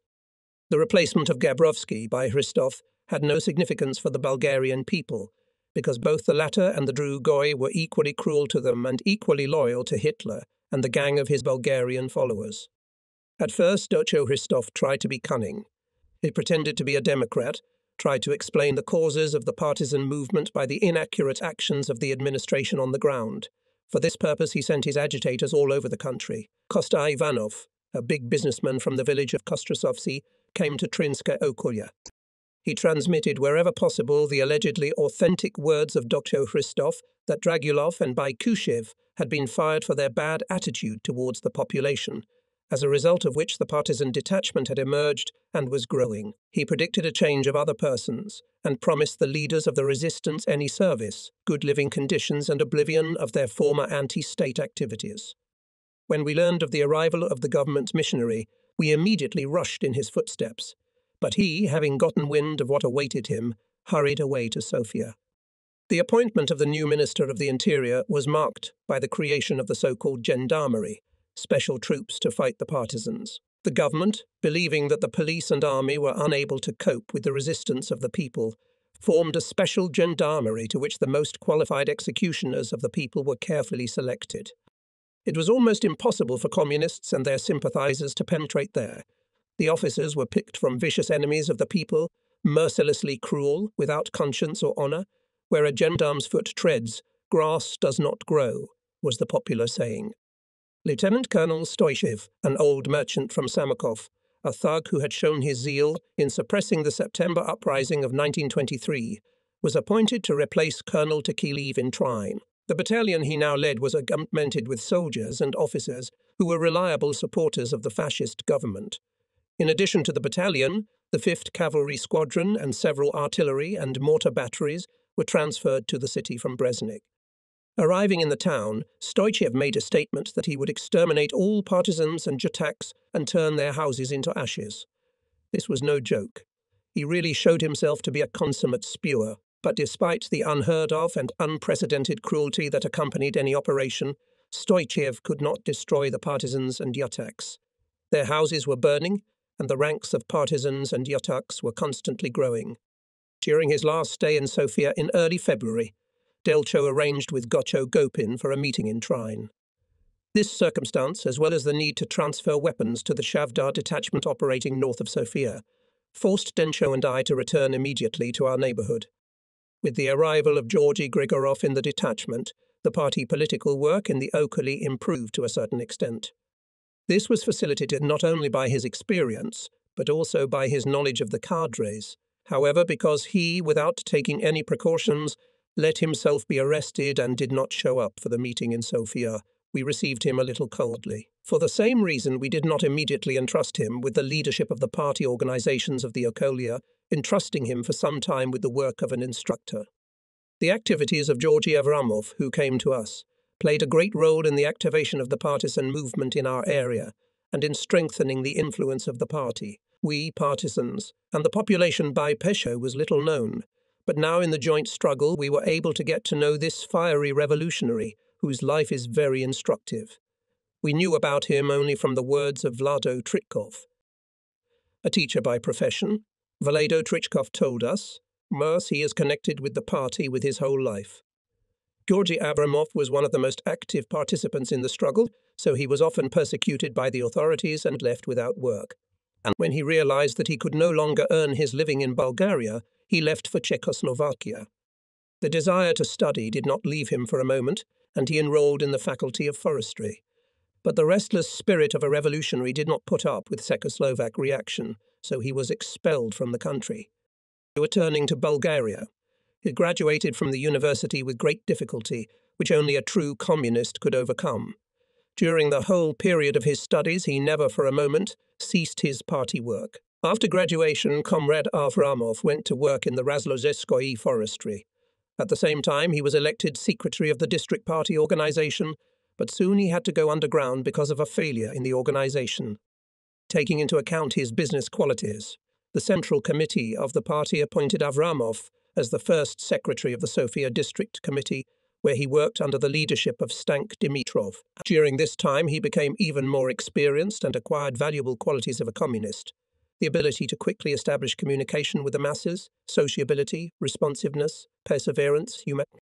Georgy Avramov fell into the clutches of the police more than once. He was tortured, tried, thrown into the gloomy walls, but each time he became more and more firm and remained faithful to his party. When partisan shots reached the Haskovo camp, Georgy spent whole nights thinking about how to escape from the fascist trap. And then one day he, together with several comrades, found himself in Sofia and once again placed himself at the disposal of the party. We listened to the words of Comrade Vlado Trytkov, who surely gave an accurate characterization of Bai-Pesho, and were happy that such people, rich in life and party experience, were coming to us. We knew then that Bai-Pesho would come to us as a commissioner of the Sofia District Committee. All the time he was working here, we were constantly learning from him. He was an example to us of a fine man and communist. At one of the meetings, in the presence of comrades Vlado Trytkov, Sadko Georgiev, Densho, Georgy Grigorov, Georgy Avramov, and Delcho, I gave brief information about the progress of mobilization in the villages where Rancho and I had visited, told about the difficulties accompanying our work. On the basis of this, it was decided to include comrades Georgy Avramov and Georgy Grigorov in the agitation and outreach work, and wherever hesitation or unnecessary theorizing to delay mobilization until more favorable times would be noticed in the future, to be more persistent and, if necessary, to apply party sanctions. At the same meeting, it was decided to replace the deceased Dimitar Tarkov with Nikola Lazov as battalion commander, and to keep Gecko Nedelikak as commissar. Myro and Iljo complemented each other. The former was a bit slow, and the latter, on the contrary, energetic, quick-witted, and quick to react to everything. Both of them showed themselves well during the long campaign in February, gaining high confidence not only in the command of the detachment, but also in all the guerrillas. This time, besides Raiko and me, Georgy Avramov, Georgy Grigorov, and Delcho went to the Trine district. Delcho, as a man who now worked exclusively on the military line, was tasked with organizing the transfer of weapons to the detachment Chevdar. It was most convenient to do this by car or cart. Nikolai Nikolchev from the village of Byzancy, our uncle Kolo, was assigned to help him. His house was also convenient for meeting with Gocho Gopin. Therefore, directly from Kalna, we went to Byzancy. Zdravko Georgiev, the chief of staff of the zone, stayed with Vlado Trytkov. He came here to organize the supply of weapons to the other units in the zone. The squad stayed with him. The fighters needed rest, and the sick needed some time to get back on their feet. When we arrived in Byzancy, we discussed with Uncle Kolo first the question of meeting Comrade Gocho Gopin, and afterwards the question of transferring weapons. Both of these communications Uncle Kolo accepted without any objection. What is there to say? What kind of communists would we be if we had to be begged, he said, and thus put an end to further talk. Now it remained to deliver the weapons and to agree on a password with the comrades who would receive them. Before dawn, the whole group moved to another house, and Timko, the son of Uncle Kolo, was sent to fetch Gopin, who carried out our errand properly. It was not yet dark, and Comrade Gopin was already at our place. Satisfied that he had escaped from the fascist clutches, he said, I've never felt such joy, comrades, until now. Now these bastards won't have the pleasure of chasing me, now I'll hunt them down. That same night Gocho Gopin and Delcho went to Vadado Tritkov, and the others, as agreed, went to the village of Turoksy. It was necessary to overcome the opportunism of Dimitar Toshev and at any cost to snatch the guys from there, about whom it was known that they had expressed a desire to go to the partisans. We had just crossed the highway from Trine to Zabelsky Inn, when the headlights of a car column shone from the town. 1, 2, 3, 7 cars. They were moving at a close distance from each other and approaching us quickly. It was obvious that the police and the gendarmerie were taking a new action against the population. At first we thought of turning to Georgy Gotsev, a young man, a member of the party organization of the builders, who had once attended the illegal meetings in Sofia. He had given every assistance to the revolutionary movement before and was always ready to carry out any task. On the way, however, we changed our decision and went first to Dimitar Toshev's house. He received us, as always, with his usual coldness, but this did not prevent us from starting a serious conversation with him. This time it was easier for me. 2 others, Georgy Grigorov and Bai Pesho, turned against Toshev's opportunist views, who considered the partisan movement an adventure. Toshev's arguments that the party and the RMs were losing too many of their members in the armed struggle, that these sacrifices were not justified by anything, that the guerrilla movement was not yet a mass movement, and that in general the time had not yet come for the development of a mass movement, were calmly and consistently defeated as inhuman, anti-party and opportunist. We proved to Tashev that the Red Army has helped and will help the peoples in their liberation struggle against fascism, but it would be a crime to wait lightly for its hand and count only on its help. Freedom, said the Bai Pesho, years won in a severe struggle. And the expansion of the guerrilla movement is only possible when the whole nation rises up and joins the struggle against fascism. There are no seasons in the struggle. It is waged at any time. And if you want to know, he added, winter is the most favourable time of year for guerrilla action. Tashev felt that his theory was untenable, but he couldn't say otherwise because he had to cover his fear and unwillingness to leave his cows, sheep and chickens with something. When we told him that all those whom he had brought up and taught communism were coming to us, that he would fall low in the eyes of his pupils, being a deserter at the most important moment, his wife Radka intervened. Mitko, if indeed all your students are leaving, after all, the police will arrest you on the first day. It is better to die as a partisan than to die at the hands of the fascists without any struggle. Such a death would dishonour us all. If you like being a partisan, go on your own. Why are you sending me? He answered. His wife was silent, but in her silence one could feel the deepest offence that the closest person had inflicted on her. Before dawn we went to Georgy Gotsev's house with the whole group. Having agreed with him on the hour and place of the gathering of the youth, we sent him to Arso Rushev to inform him of the party's decision, according to which he should come to us immediately. There were no customers in Rushev's bookstore. Gotsev approached him and informed him of our decision. Arso was embarrassed. Up to now he had easily rejected our proposals, because they were transmitted from distant villages and were not so categorical. But now, what to answer now? When the partisans are a few kilometres from the city, when Gocho Gopin and Georgy Grigorov have gone to the detachment, when the party calls even non-partisans, when, yes, key women go to the partisans? What can the secretary of the Okoli Party Committee say now? Shouldn't he be the one to set an example? Arso spat, according to his usual habit, turned his head, shrugged his shoulders and said, "It would be nice to leave, but these bastards are watching my every move. They won't let me step. On the other hand, they are very cruel to the relatives of partisans. They burned the houses in Yelopsy, and tomorrow they'll burn mine. And it's very cold now. The snow is deep. The gendarmerie will take us alive. I wish we'd postponed." Rushev's refusal could not but cause us universal indignation. Is this the way the secretary of the party committee should pursue the party line? Said Bai Pesho angrily. What is such a communist for the party if he leaves it in a decisive battle? Let such communists go to hell. He finished and waved his hand. When Gotsev returned from the city, he was sent to Toshev for the 3rd time. They wanted to hear from him the final decision whether he would go or not. When Gotsev informed him of our assignment, no. Didn't you realize that I'm not crazy and don't want to become an adventurer? Mitko, Georgie was upset to tears. In an hour we are all leaving. Will you, who taught us to love the party and sacrifice yourself for everything, change the party discipline?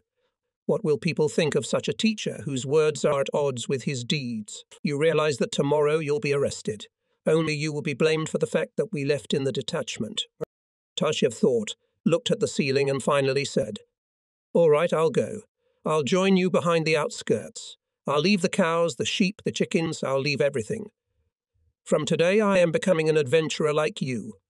Tashev's answer, though irritated, pleased Georgie, and he came running to inform us at once. People began to gather. Under the elm tree near the school, all those who were leaving had already gathered. Only one, Ivan Histov, had not come. He still hadn't decided to leave his bride. He promised to leave another time. But afterwards we learned that he had gone to Stara Zagora just to be away from the partisans. Together with the whole group of new partisans, Dimitar Tushev. Georgie Gotsev, brothers Bon and Peter Zhivkov, Grigor Antonov, Petko Tasev, Toma Markov. We went to the village of Zabel. We stayed in the house of Techido and Borislav, who sympathized with us. Their mother, Grandmother Marika, was also there. Well, Grandmother Marika, Pesho jokingly addressed her, we have come to take your sons too. Look how many people are leaving for the partisans. They can't stay here to be laughed at by the people. What are you doing, son? The old woman began, not understanding the joke. They're sick, and there's no one to look after me. Here, and pretending to be a fool, she untied one end of a black handkerchief. Take the money, but don't touch the children. In her hand were 2 folded bills of 20 livres. Very well, grandmother, said Pesho. We'll leave them to you now, but next time we'll take them, and the money put it for yourself. Sonyo and Borislav stood by the stove, hushed, and only waited for us to leave to recover from the embarrassment. While we were talking to the old woman, 2 boys, Tektosef and Toma Markov, ran away. They returned to their home village and the next day went to the police to confess. Because of their betrayal, the police burned down old Marika's house and arrested her sons. In Zabelbaj Peshko, Georgie and Ryko separated from us and went to Radovo. After Radovo, they were to go around other villages to take new partisans there, and I led the group to Kalna.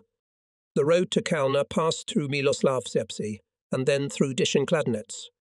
When we left Miloslavsy and climbed the ridge leading to Dishenkladnets, we found on the trampled snow traces of iron-soled boots. Suspecting that the same policemen and gendarmes who had met us yesterday had passed in front of us, I sent out a long-range guard. We were not prepared for battle. All our armament consisted of 1 automatic rifle, a carbine and a pistol, and most of the young partisans had never handled a gun. We had to sneak stealthily to the base. Then we discovered other tracks. In the snow to the right of the path, we could see the imprints of the duffel bags and butts of a whole column. Evidently there had been a halt at this spot. There was now no doubt that no less than a company of gendarmes and policemen had passed in front of us. Having crossed the frontier line and descended to Dishenkladnets, the sentinel signalled that the enemy column was not far from us. It was necessary to deviate from the direct road to Kalna and linger in the southern mahala of the village of Krivina Jabuka. In this mahala I knew Stojan, who had connected me with Milik in August 1943. But he was absent now. He had long been a partisan, and only his wife remained in the house. At first she was frightened, but when I reminded her of our old meeting with Stojan, she immediately called some man who was filling in for him. He immediately went to Tumba and Kalpa's place. When we were left alone, Tasev, addressing me, said joking, "You're leading us to certain death. Can't you see that a little more and we will fall into the fist?" Fist in his lingo meant ambush, trap, danger. We could, but we won't. That's why we have patrols and scouts. It's still a gamble, but let's see where our boots get to. We've been without bread for the first day. Let's see what happens next. No, you're not the fool. I left a barn full of white flour, a whole jar of cow butter, 50 chickens, almost 500 eggs, so that all this would be eaten by these monsters, and I would look at someone else's pie and drool. Tushev meant the pie left on the table from yesterday's feast. Today was the beginning of the fast. We could have had a serious fight with him, if it hadn't been for the boy who entered the room, probably for some purpose, but looked at us. Say, comrade, he turned to Dimitar Toshev, who was astonishingly tall. How many meters are you? 190-10, Toshev answered angrily. Well and well, so you are not up to 2 meters. Mia seriously replied the puzzled guy, not understanding the play on words. Our guys rolled with laughter. Toshev told stories in a very original way. He used words and expressions that made his speech interesting, varied and often caused Homeric laughter. The words fist, opaki, sap sarap, wolfhounds, adventure, adventurism were constantly inserted. Therefore, his jokes and subtle irony, sometimes expressing a wrong understanding of the struggle, were not always taken seriously. While we were standing in Krivena Jabuka, the police surrounded Kalna on all sides. According to the decision of the Trinian fascist leaders, it was to be completely destroyed. To this end, Stoichev's Gendarme battalion launched an offensive in 3 directions, from Disan-Kladens, Barnos and Strezimirovci. However, the population of Kalna did not remain passive. Having learned about the fascist blockade, everyone who could carry a weapon ran into the forest and opened fire against the brutalized gendarmes. The peasants could no longer tolerate this constant bullying. They had no flour, no fat, no chickens, and not even calves to speak of. They were doomed to agonizing hunger. That is why their hatred for the fascist police and gendarmerie reached its highest point. Behind every stone, behind every bush, the enemy was in danger. Toward evening, we learned that the gendarmerie had left the village and went there. The school and other buildings that had been the pride of Kalna had turned into ashes. Women and children cried around them, who had nowhere to go in those cold days of February. Without shelter, they were doomed to certain death. Joining us, Bai Saimo, one of the active anti-fascists of the village, came up to us. He, too, had returned from the forest. Comrade Slavcho, look what your Bulgarians have done. They've emptied everything. These Bulgarians do the same to the inhabitants of their villages. That's the nature of fascists, Bai Simo. Partisans have nothing to do with them. I know, Slavcho, I know. But it's painful, painful. What did we do to deserve this fate? What are we guilty of? We don't want a foreign occupation, that's all. And we won't tolerate it. We'll fight while our heart beats. Afterward he leaned over and whispered to me. This morning I had Gosho and a well-dressed man, a stranger. They were asleep and had not yet had time to dress when the alarm was sounded. A little more and they would have fallen into the hands of the fascists. Our group followed in the footsteps of Delcho and Gopin. We caught up with them in Sierra Trava. The squad was here too. Most of the comrades were healthy, and everyone, partisans and peasants, told us about the last battle. Here, instead of Major Davies, who had died, we found Captain Thompson, a lean, tall, slender officer of about 35. Thompson knew Bulgarian very well, was sociable and a good conversationalist. Bulgarian, he said, he had learned from his Slavic mother. Thompson memorized partisan songs with great diligence, translated them into English, and kept a detailed diary of our operations. Compared to Major Davis, Thompson looked more sympathetic, spoke warmly about the revolutionary past of the Bulgarian people. The success of the Red Army, the guerrilla movement, condemned the delay in opening a second front on the part of England and the United States, in general tried to leave us an impression of himself as an advanced man. Once, when we were having lunch, just the 3 of us, Vlado Hrikov, Thompson and I, Comrade Vado Hitchkov asked, "How do you feel about the communists?" Neutraus and betont. Although I am not a communist myself, I have respect for the communists. They are honest people, sincere, defending the interests of their class. Immediately after our arrival in Sierra Trave, we began to resolve some organizational issues. On the agenda was the selection of the new party leadership of Tirane Okokia.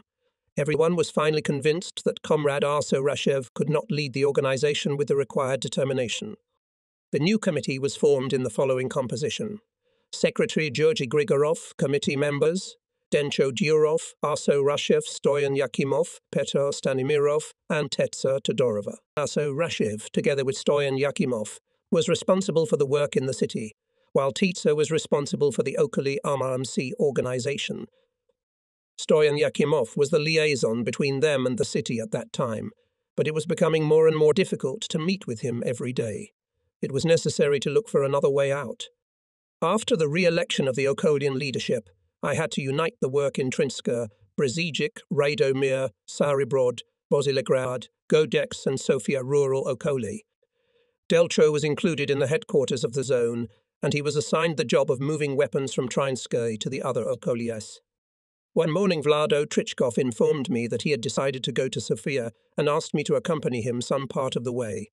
I prepared myself, gave instructions to the remaining comrades, and we set out on our journey. Comrade Trichkov entrusted the negotiations with the English mission to Gocho Gopin, while Georgy Avramov, Todor Madanov, Zlatan, Georgy Grigorov and a few other partisans were to go to Breznik Okolya, where Todor and Momshil prepared the transfer to the detachment of a large group of new partisans. For this purpose, Badj Peshko, Todor and Momkil were to meet me in the village of Raznik to clarify the details of this operation. We walked with Vado Trichkov for several days. He was a rather heavy man, moving slowly, and the bad weather did not hinder him either. The ground had softened, mud stuck to his shoes, and his legs became as heavy as logs. Vlado Trichkov was walking through the fields and cursing. He cursed everything: fascism, slush, melted snow, which was the culprit of this sticky Breznik mud. "Hey, it's no road for me at my age," he said. "If we had some vodka and a good snack here, that would be another matter. So, Slavcho, let's finish fascism quickly." And I answered him that vodka was of little use, that it poisoned a man, exhausted him, and in general I talked about everything I had learned in the society of teetotallers, to whose precepts I remained faithful. I did not dare to say that alcohol clouds the consciousness. In front of me was an old, inexperienced fighter who had devoted his whole life to the struggle for the happiness of the people. It's all bad for those who can't drink. After such an argument I fell silent. Vlado was a man of experience who had experienced a lot, seen a lot and suffered a lot, and indeed why would one deprive such a man of the small pleasure of a drink or two or a cigarette? But I was apparently very young to realize this. Comrade Vlado Trichkov especially admired the hospitality of the people of our region. This admiration came not only from the fact that the peasants treated us to the best food almost the whole way, but because he had known the Traian population for a long time and very well. There was never a time when a stranger came to a village in Traia and was not invited to spend the night and have dinner. The Trenchians were poor themselves, but if a guest came to them, they would chop the head of the last chicken, as long as they did not disgrace themselves in front of him. This hospitality can probably be explained by their life of hardship and wandering. They have repeatedly experienced that unpleasant feeling that people who are tired on the road, hungry, thrown by fate into foreign lands, and have no place to lay their heads if they are not called home. I learned Vlado Trichkov's real name only in Breznik. When Alexander Tinkov saw Vlado, he was so confused that he forgot both the conspiracy and everything else. Only then did I realize that Bai Vlado was Bai Ivan, that it was for him that a year ago we had collected money and food so that he would not starve to death in the concentration camp, which made him even more pleasant and close to me. Now I understood his old ties to our region. After all, he was born here. In Rasnika we parted with Bai Vlado. Ivanka Peshiva, the daughter of grandmother Erina from Sofia, accompanied him further, while I stayed in the village. Here I had to wait for my comrades from the detachment and meet a new group of underground fighters from the capital. In the village of Fokshenai, in Greek Macedonia, on December 23, 1943, there was an unprecedented celebration. It was organized in honor of the Bulgarian soldiers of the Under 15th Border Subunit, who together with their commander Dyko Petrov, on the 14th of the same month defected to the partisans and formed a partisan battalion named after Hristo Botic. In addition to the Macedonian and Greek partisans, the celebration was attended by more than 10,000 peasants who came from neighboring villages. This day turned into a celebration of brotherhood and militant friendship between the Bulgarian people and other Balkan peoples who had been pitted against each other by their rulers for many years, forcing them to shed blood in brutal wars. That is why it is difficult to describe the enthusiasm of the people who came to this new for the Balkan peoples. Exciting and heartfelt celebration. There were 75 soldiers in the battalion. Of them, 49 soldiers from the Under 15th Border Subpart, 14 from the 3A14th Border Subpart and 12 Macedonians from near Gedgely, who joined the battalion to strengthen friendship and solidarity with the Bulgarian partisans. The fighters were divided into two chetas of 37 men each. Each cheta consisted of 3 wings. The leadership of the battalion consisted of a commander, a political commissar, respective deputies and an intendant. Dyko Petrov was appointed commander and Trifon Balkansky was appointed political commissar. After its formation before going to Bulgaria, the battalion was part of the 2nd Macedonian People's Liberation Brigade. The newly formed partisan unit had a solid armament: 4 machine guns with 3,000 rounds of ammunition each, 97 rifles with 100 rounds of ammunition each, and many grenades. Besides weapons, the soldiers took a lot of products with them: 9 tons of flour, 6 tons of rice, 600 kilograms of fats, 950 kilograms of sugar. These products satisfied the food needs of the guerrillas for a long time. From December to February, the battalion operated in the area of Kozhuk, Payak Mountain, and Kaymak Shalan. Deep snow and heavy frosts did not prevent the experienced soldiers, now partisans, from terrifying the police, gendarmerie, and occupation. During this time, the Botev-C attacked an army unit transferred to their area, crossed the railroad line between the town of Gevgelji and the station of Nagordy, and shelled the guard of Gevgelji, and as part of the 2nd Macedonian Brigade participated in the destruction of several German echelons, in the elimination of 2 fascist posts with radio stations in the area of Dimekapia, and in many other operations. These actions of the partisans of the 1st Partisan Battalion for some time interrupted the line through which the Nazis supplied their troops in Greece and the Aegean Islands. In response to the courageous actions of the Botev-C fascists, put a large number of police and soldiers against them. Near the village of Livadia, guerrillas fought with almost 200 soldiers and policemen, defeated them, took 40 people prisoner, along with weapons and many other trophies. At the end of January 1944, the battalion, together with the 2nd Macedonian Brigade, was in the village of Storsko. Comrade Boyan Bulgarinov, the representative of the Central Committee of the BKP in Macedonia, who at that time was in charge of interaction between the Bulgarian and Macedonian partisans, also arrived here. On his instructions, the battalion was to redeploy to Bulgarian territory. A long and difficult crossing lay ahead. At that time, another battalion was formed from the Red Army men who had escaped from captivity, a large number of Greek partisans, Poles, Italians, and Moroccans who came over to our side. It was a joint struggle of representatives of different peoples in the name of internationalism and fraternal cooperation.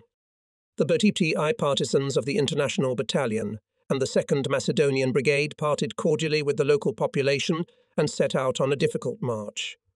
Each detachment was accompanied by an experienced guide from the local population.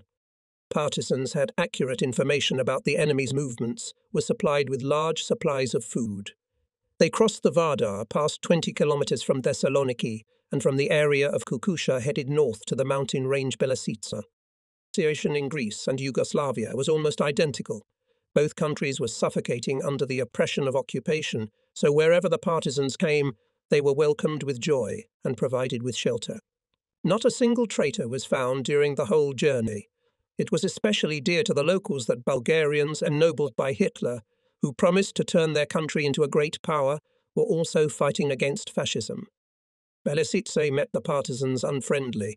Snow blizzards instantly covered all the paths, mercilessly pounced on the tired fighters. The frost was brutal. Horses, faithful friends of the guerrillas, drowned in snowdrifts. Blood was flowing from their nostrils. To get the horses out of the snowdrifts, the guerrillas covered the way with their blankets. After Belasice, the detachments went to the equally snowy and harsh mountains of Ograzden and Plechkovica. Here new trials were added. The enemy pursued them on their heels. Many times the partisans had to take the fight and throw the enemy away in order to continue the way forward. In these decisive fights, 11 people broke away from the column. All to one became victims of the enemy, thus passed dozens of kilometers. On Kozyak Gora met with Serbian partisans. Together with them fought brutal battles with Drazovists. In a bayonet attack, Bulgarian, Serbian and Macedonian partisans threw back almost 700 people Drazovists, capturing dozens of enemies. Thus, irreconcilably in a Botev-like manner, with heavy fighting, they were approaching the borders of the homeland. At the beginning of March, the local committee of the Patriotic Front in Sierra Trava was informed by a special courier that a partisan battalion made up of Bulgarian soldiers had arrived in the village from Macedonia and was looking for a connection with the Trerane detachment. This was the Hristo Botev battalion under the command of Dyko Petrov. The committee immediately reported this news to the peasants, and many welcoming people came out to the central street of the village. There were Myro and Zacharias, who had come to escort the newly arrived comrades to Dobro Polje, where the Trine detachment would be stationed. We awaited the arrival of the Botevs with great impatience and excitement, because we all knew about their numerous combat operations. Comrade Boyan Bulgarinov also marched with the battalion. The activities of the Botev battalion were closely connected with Bulgarinov, who had participated in the partisan struggle back in 1923, 1925, and passed on all his rich experience to the young Botev men. This experience could now be used by us, the partisans of Trane Trava. The streets of Cirne Trava were filled with the enthusiastic poems of the immortal Botev. The locals warmly welcomed the fit partisans, gave them a rich lunch, and rejoiced with all their hearts at the Young People's Liberation Army, which was growing stronger by the day and competing with the long-established Tsarist army. After lunch, the Botevs set out for Dobropol. The Sentinel informed comrades Gotcho Gopin, Zdravko Georgiev and Dencho of the battalion's approach. The fighters of the battalion named after Nevsky ran through the deep snow to meet their comrades in arms and kiss them. New plans and new hopes were growing in their hearts. Having arrived in the village, the Botevsi immediately organized a combat guard as prescribed by the statute. The soldiers came to their commanders, tightened, reported, and after receiving the task each repeated it, and the commander could judge whether it was correctly or incorrectly understood. All this made a great impression on the partisans of the Levski battalion, and they began to adopt the best from their comrades with great diligence. From that moment, the two battalions merged into one whole, one unit capable of performing very difficult combat tasks. The unification of the two battalions turned into a rapturous celebration, the crowning event of which was the oath of office taken by the new partisans who had just joined the unit. This took place before the eyes of men, women and girls who came from the surrounding villages to celebrate. Boyan Bulgarinov's speech made a strong impression. Having spent several years in the Soviet Union, having gone through all stages of the underground struggle in Bulgaria, having experienced all the difficulties of partisan life, he spoke as an older comrade, father and commander. Comrades, Bulgarinov addressed the partisans and peasants. Today our hearts are overflowing with joy and delight. From now on, a perfectly armed and perfectly prepared battalion will start operating in the Trine district, participating in dozens of battles with the enemy. It has not lost a single battle. The soldiers of the newly arrived Hristo Botev battalion will fight together with you. Although the battalion was formed only recently, its history is rich and very instructive. First, Bulgarinov told about comrades Daiko Petrov and Trifon Bolkansky, the commander and political commissar of the battalion, and then told the story of the battalion's creation. Bolkansky joined the Yugoslav partisans back in 1942. An old member of the RMs, he and his comrade Georgy Gelishev escaped from a fascist barracks and ended up in the partisans. When Trifon and Georgy got a good fighting temper, the Yugoslavs sent them to Macedonia so that, on the one hand, they could pass on their experience and, on the other hand, show the Macedonian population that the Bulgarian people had also risen to the struggle and were fighting for their national independence together with the Macedonian people. In all the battles they set an example of courage and fearlessness. Shumsky died as a hero and Balkansky was appointed commissar of the 3rd Macedonian. One day he learned that the commander of the 15th Border sub-area, Lieutenant Daiko Petrov, was a man of progressive views, and he immediately tried to contact him. The attempt was successful. Daiko Petrov was a teacher by profession. Mobilized into the Tsarist army and sent to Gebeli, after his arrival in the town he established contact with the Okali Party committee and began to work actively among the soldiers. For them he was a comrade, teacher and commander. He shared the same fate with them. He taught them and enlightened them, as he had previously taught children in the villages of Sokolopsi and Sirinsa in Asinovgradska. He led them as an experienced and beloved commander. The windows in his room were lit until late at night. It became not only a club where they read fiction and scientific literature, but also a place where they discussed various topical domestic and international issues. He spent whole nights with the soldiers, enriching his knowledge and experience, looking for forms of more effective political propaganda to arm his subordinates with hatred of fascism. He succeeded easily, because he was the first to take up every difficult task and was equally demanding of himself and others.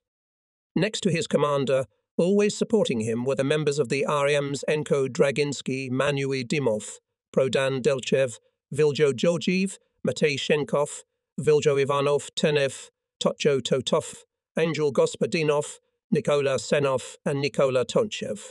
They became agitators, explained the events taking place, and convinced the soldiers that the partisan struggle was the struggle of the whole nation, that it was just and would certainly succeed. Gradually, the circle of true patriots expanded.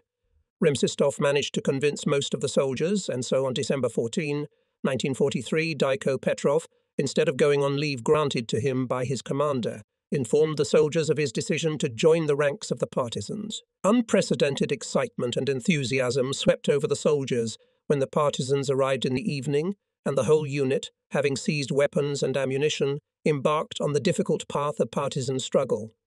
When Bolkansky, said Bulgarinov, Ivetetu brought me to the village of Naita, where there was a whole company of soldiers who voluntarily, consciously moved to us, to our people, at the call of our glorious party. I was greatly excited. Such excitement I had not felt for a long time. Here, I said to myself, the final decomposition of the fascist army is coming. He experienced the same excitement at the General Soldiers' Meeting, at which the question of voluntary enlistment in the ranks of the People's Liberation Army was raised. Here the future partisans swore to serve faithfully and faithfully not to the German Tsar, but to their people. A long and glorious way passed the battalion named after Hristo Botev. The Botees will never forget their first baptism of fire in the battle against the fascists on December 26 near Konsko, nor the great friendship with the Macedonian partisans from the battalion of Ovcharov, together with whom they crushed the enemy, nor the heroic death of Shuisky, nor the attack on the garrison in Gevgili, and the elimination of several dozen German soldiers in the villages of Oshani and Duguntsi. The village of Lguntsi in one day 3 times passed into the hands of the enemy and into the hands of the Botevsi. The picture of stealthy passage through the German positions near Doiran Lake, overcoming snowdrifts on the top of Tumba in Belasitsa, saving horses, ammunition, and radio station remained in their memory forever. The Botevs will remember with a sense of their duty to their homeland, how in the pouring rain and through deep snows they overcame the mountains Ograzden and Plachkovitsa without complaint, how, barefoot, exhausted by hunger and sleeplessness, they walked hundreds of kilometers to reach our unit, how they fought a bloody battle in the village of Petyan, how they forced the river Brigalnica, and of course they will remember their comrades who died in these battles. Comrade Bulgarinov also told about the fierce battles on Koziak Gora, near the Pisinja River, about the glorious journey of the battalion until it arrived in Sierra Traba. Those were unforgettable, heroic days, said Bulgarinov. At the end of the speech, the representative of the Central Committee gave an overview of the international and internal situation, spoke about the actions of the Red Army, about which the old communist always spoke with exceptional love and respect. The fascists, said Bulgarinov, will not stand it. Their forces are melting away, while the power of the Soviet Union is constantly growing, and with it, its international prestige. There is no other country in the world whose prestige during the war has increased as much as that of the Soviet Union and its army. And this is because the Soviet Union is waging a liberating just war, because it stands in the front ranks of all the nations fighting against the hated fascism. Speaking about the partisan movement in Bulgaria, Bulgarinov noted that it should be expanded more and more to master the territory, to create large partisan units. Bulgarinov fervently advised the partisans to seek support in the people, to explain to them the goals of our struggle, and to prepare them for a decisive battle. All our attention, finished Bulgarinov, must be turned to those areas where guerrillas have never yet set foot. The radius of our actions must be significantly increased. We must pass through Radomir, Brzeziak, Serebrod, Bosilegrad and Kustendia-Locali, contact there with active detachments, and where there are none, create them. This is our primary task. I wish you success, comrades. Let this wonderful weapon, which you proudly carry, be covered with national glory. After the celebration, with the help of Bulgarinov and Zdravko Georgiev, the command of the detachment was formed, which now consisted of 2 battalions, the battalion named after Hristo Botev and the battalion named after Basil Levski. Due to the new tasks assigned to the detachment, some changes were made in the personnel as well. New partisans from Radomir and Trina Okali were enrolled in the Levski battalion, and Milko Toshev and Goraz Dimitrov were appointed deputy commissars in the Botev battalion. Having reorganized, Bulgarinov gathered the responsible comrades from the detachment and clarified the tasks of the upcoming campaign. The general direction of action was defined as the Bulgarian-Yugoslav border south of the village of Vlasina. The aim of the campaign was to unite with the Bosilegrad and Kyustendil detachments for joint political and military actions. The start of the campaign was mid-March. In accordance with the instructions of Vlado Trikov and Bulgarinov, a group of 12 men under the command of Zlatan remained in the Tryan district. Its duties included the reception and training of underground fighters from Sofia, Radomir, Kyustendil and Breznik Okolia, who were continuously arriving in the detachment and carrying out operations and various sabotage activities in the Okolia, so that the fascist administration would not have the opportunity to come to its senses. At the same time, it was decided that Bulgarinov and Zdravko Georgiev should move to Sofia. Slavcho, Radomirskaya and Evlogia again were put in charge of their transfer. In connection with the rapid growth of partisan units and the continuous increase of pressure on the fascist government to break with Hitler's Germany and to form a new government of the home front, in the second half of March in the headquarters of the 5th Bulgarian Army, located in Yugoslavia, a secret plan was drawn up under the code name Raiden.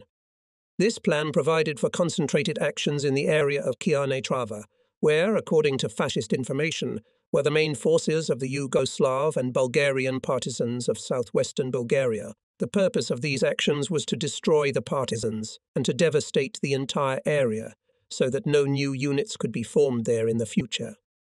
The commander of the 14th Infantry Division, Colonel Nedev, was appointed to lead this entire action. 7 infantry battalions from the 5th Army, 3 infantry battalions from the Occupation Corps, 2 divisions of the 1st Consolidated Cavalry Brigade, 2 squads of reconnaissance planes, 50 trucks, artillery and mortar units, and all the police and gendarmerie units of the Skopje and Sofia regions were placed at his disposal.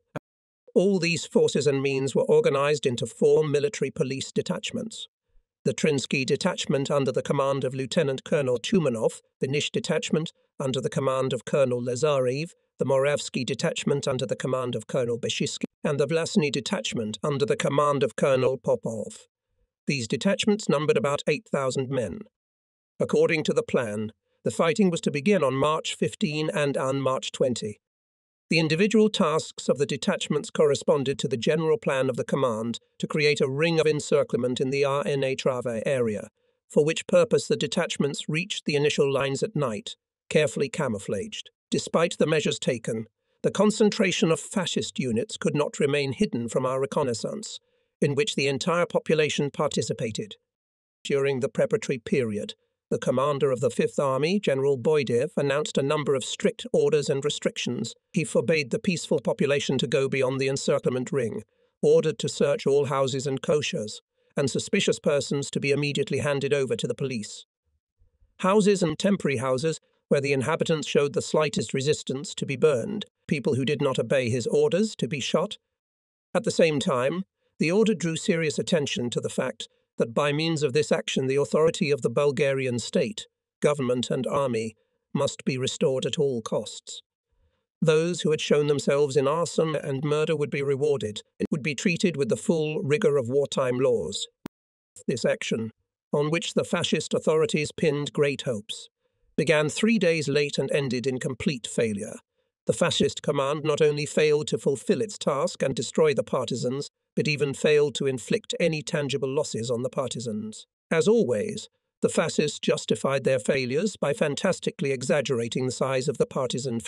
They reported to the High Command that in the area of Chiane Trave, the total number of Bulgarian and Yugoslav partisans is 1,500 well-armed fighters, when in fact the partisans there were no more than 300 people. Detecting the concentration of large enemy forces and revealing the plan of the fascist command, the headquarters of the detachment without delay gave the order to leave the Krnotrava area. The Yugoslav partisans also received the same order. On March 16, all Yugoslav and Bulgarian partisans left the village of Dobro Polje and set out along the predetermined routes, the Triane detachment to Bosilegrad and the Yugoslavs to Sedulika. Leaving the area of Chiane Trava, our detachment had several fights with the police and the army, but managed to force our way through and headed for Bosiligrad. We were to take possession of this town and concentrated for battle in the village of Kronushtitsa, but due to treachery the strike was not realized. Having learned about the movement of the detachment, the Bosiligrad and Kustendil police of about 300 men, reinforced by an infantry battalion, approached Kronushtitsa and began to surround the village from the northwest and east. This indicated that the enemy had accurate information about the location of the detachment in the village. In an effort to capture the village in a pincer, 2 police platoons approached the western outskirts, where one of the even battalions of the Hristo Botiv battalion under the command of Kosta Dimitrov was located. Thanks to the vigilance of the guards, the wits of the commander and the self-possession of the fighters, all the nearby heights and extreme houses were quickly occupied, so that the advance force of the police detachment came under our fire. The enemy turned around and tried to attack, but, met by rifle and machine-gun fire, retreated and began a deep detour from the southwest. However, the bypass was not accomplished before evening. Attempts by the infantry battalion to penetrate the village Tekti remained unsuccessful. The personnel of our battalion's guard opened fire with 4 machine guns and forced the enemy to lie down in deep snow in an unfavorable position far from the detachment. In the afternoon, a heavy snowstorm began, and under cover of darkness and storm, overcoming deep drifts, the guerrillas reached the summit of Sornuk and took a more convenient position. Since the enemy did not dare to attack the guerrillas on the summit, Densho gave the order to abandon Kronuk and withdraw to the village of Zaidol. On this day, the brothers Slavcho and Miliko Lazov, and the Botiv men Georgy Stoichev and Naseto showed themselves in the battle. They followed not only the movement of the enemy, but, so to speak, even his breath, timely revealing his intentions. According to the preliminary plan of the command of detachment in the village of Zaidol, it was necessary to disarm the public guard, created by the Minister of Interior Dosho Hristov, to stock up on food, and after that with a guide to advance to the village of Politinci, where, according to reliable information, a group of partisans of the Kustendil detachment was operating. When they approached the village, Prodan's men, who were on the advance guard, encountered an armed group on the outskirts of the village and dispersed it. In the center of the village, guerrillas were waiting for a new ambush. A fierce firefight ensued, in which the headman was severely wounded and the public guard was defeated. The headman was sentenced to death, and the sentence was carried out. Having learned by bitter experience in the village of Kronushtitsa, where several peasants from the public guard managed to escape and reported everything to the police, the partisans blocked all the exits in Zaidol. After dinner, the detachment set out on a new heavy march. This trek was complicated not only by the fact that the way was difficult to pass, but also by the fact that the population of this area, not yet freed from the old nationalist animosity, was now drugged by the fascist authorities, who managed to turn them against us with lies and slander, claiming that the partisans wanted to subjugate this region to Peter, the former Serbian king. The politically backward population met us with hostility, and in some cases armed groups created by the fascists fought against us. With the help of a local guide who knew all the paths in the area, the partisans headed for Kustendil to smash the prison and free the prisoners, but due to the heavily rugged and difficult terrain, deep snow and limited time, we had to change the direction of travel. As they approached the Bosiligrad, Kustendil highway, the partisan patrol encountered an ambush that was hiding in bazookas near the road. After a short battle, the detachment defeated the ambush. When the guerrillas learned that all roads were blocked by police and troops, they had no choice but to go to Politinci, see through the village of Nizhny Uino. This way was very dangerous because there were many police and soldiers in the village. Everyone in the detachment understood the importance of this crossing and therefore moved quickly, quietly and in an organized manner. Neither deep snow nor severe frost could break the iron will of the partisans. They overcame all the difficulties and at dawn safely approached the outskirts of the village Politinci. Even during the transition, the headquarters made a plan to block the village and the implementation of the operation assigned to separate groups. 3 groups were to encircle the village, and the 4th, U, to seize the center and prepare the cantonment of fighters. Since the Botivese were dressed in soldiers' uniforms, the peasants thought that they were regular troops following in the footsteps of the Kustendil detachment. For this reason, the peasants behaved rather aloof at first, but when they realized that it was the People's Army, they immediately softened. During the transition, because of the constant harassment, The partisans had no opportunity to carry out propaganda and outreach work. Only in Palatincy were favourable conditions created, and our entire apparatus engaged in agitation, which was facilitated by the still preserved in this village traditions of the Tesnyatskogi period of the history of our party and a strong party organisation. With the help of a forester, the partisans established a telephone connection with the village of Nizhny Uino, where a proven anti-fascist worked on the telephone connection, who, risking the life of his family, continuously informed the detachment about the advance of police and military units. This enabled the detachment's command to take effective action in time against any surprises. By noon, Densho and Daiko had received information that there were guerrillas somewhere in the village. They, just like the peasants, mistook the detachment for a military unit and hid. However, the news that it was not the Tsar's army, but the People's Army, quickly reached the Kustendil comrades. They left the hayloft in which they had been hiding and met the command of our detachment. After a brief negotiation, having understood the purpose of the trick detachment's campaign, the local partisans hurriedly set out on the trail of the Kustendil detachment, commanded by Dragon Kortensky, to convey to him our wishes for joint action. The next day, both detachments met in the village of Brest. The Kustendil detachment consisted of 12 men, among whom were Kiro Bogoslovsky and Ivan Jeknov. Here we also established contact with Vasil Dukatsky, the leader of the youth underground of the Bosiligrad district. All these comrades went with the Trinsky detachment to take weapons from our warehouse and then return back to their neighbourhoods. It became more fun. Some knew the terrain well in Kustendil Okolia, others in Trine Okolia, and others in Bosiligrad Okolia. In the village of Brest, the peasants welcomed the partisans very cordially, supplied them with food for the long journey, and gathered for a rally, at which the commanders of both detachments made a speech. Everything that was said at the rally, the peasants heard for the first time and therefore were deeply excited. The event did not go so smoothly in the village of Zlogosh in Kustendil district, where, as in many other villages, a public guard was established, headed by the most zealous Sankovists. Therefore, even as Densho, Balkansky and Kortensky approached the village, they allocated groups to organize ambushes, and the main forces began to enter the village quickly. Before they knew it, 27 mercenaries were disarmed, the telephone line was cut, the equipment at the post station once ruined, and the community's archive burned. When all was safely over, Densho gave the order to leave the village. The sentries moved towards Yushi village, followed by the main forces at a certain distance. At the same time, the headquarters received information that the police and troops were regrouping on a very large scale, and that there were police units in the area of Ushi and other surrounding villages. In the situation created, the command gave orders that the intendants should go into 1 or 2 mahals, collect foodstuffs and wait for the detachment. They did so. The soldiers were given a modest breakfast, had a snack, rested, and by midnight, bypassing Ushi, headed for the village of Sredorek, located northwest of the Treklian police base. At Sredorek, the detachment arrived by 9 o'clock.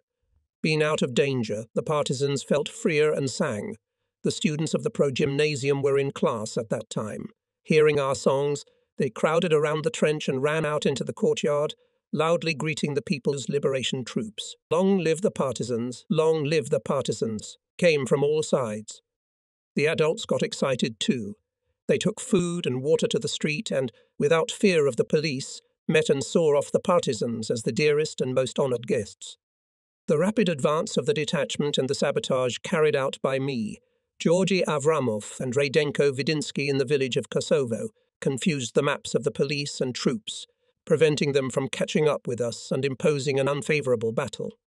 The troops, following the detachment, withdrew from the river and headed for Kosovo, where of course they no longer found the detachment, and then moved towards Lower Melna to cross the road there somewhere near Bloody Stone, an important height that controlled the roads between the villages of Shipkovika, Lower Melna, Kaisli and Kolunitsa, and put us in a stalemate.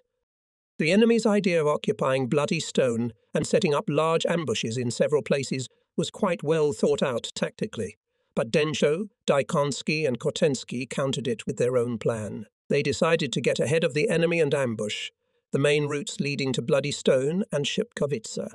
Of great importance for the realization of this plan was the geographical location of Shiptowika and the good attitude of the peasants towards the partisans. Shipkovica occupied the southeastern part of the ridge stretching from Bloody Stone and blocking the road to Lower Melna from Bozica and Bozigrad, and the Shipkovicans were completely on our side. For the fact that we returned to them the bread requisitioned by the fascists.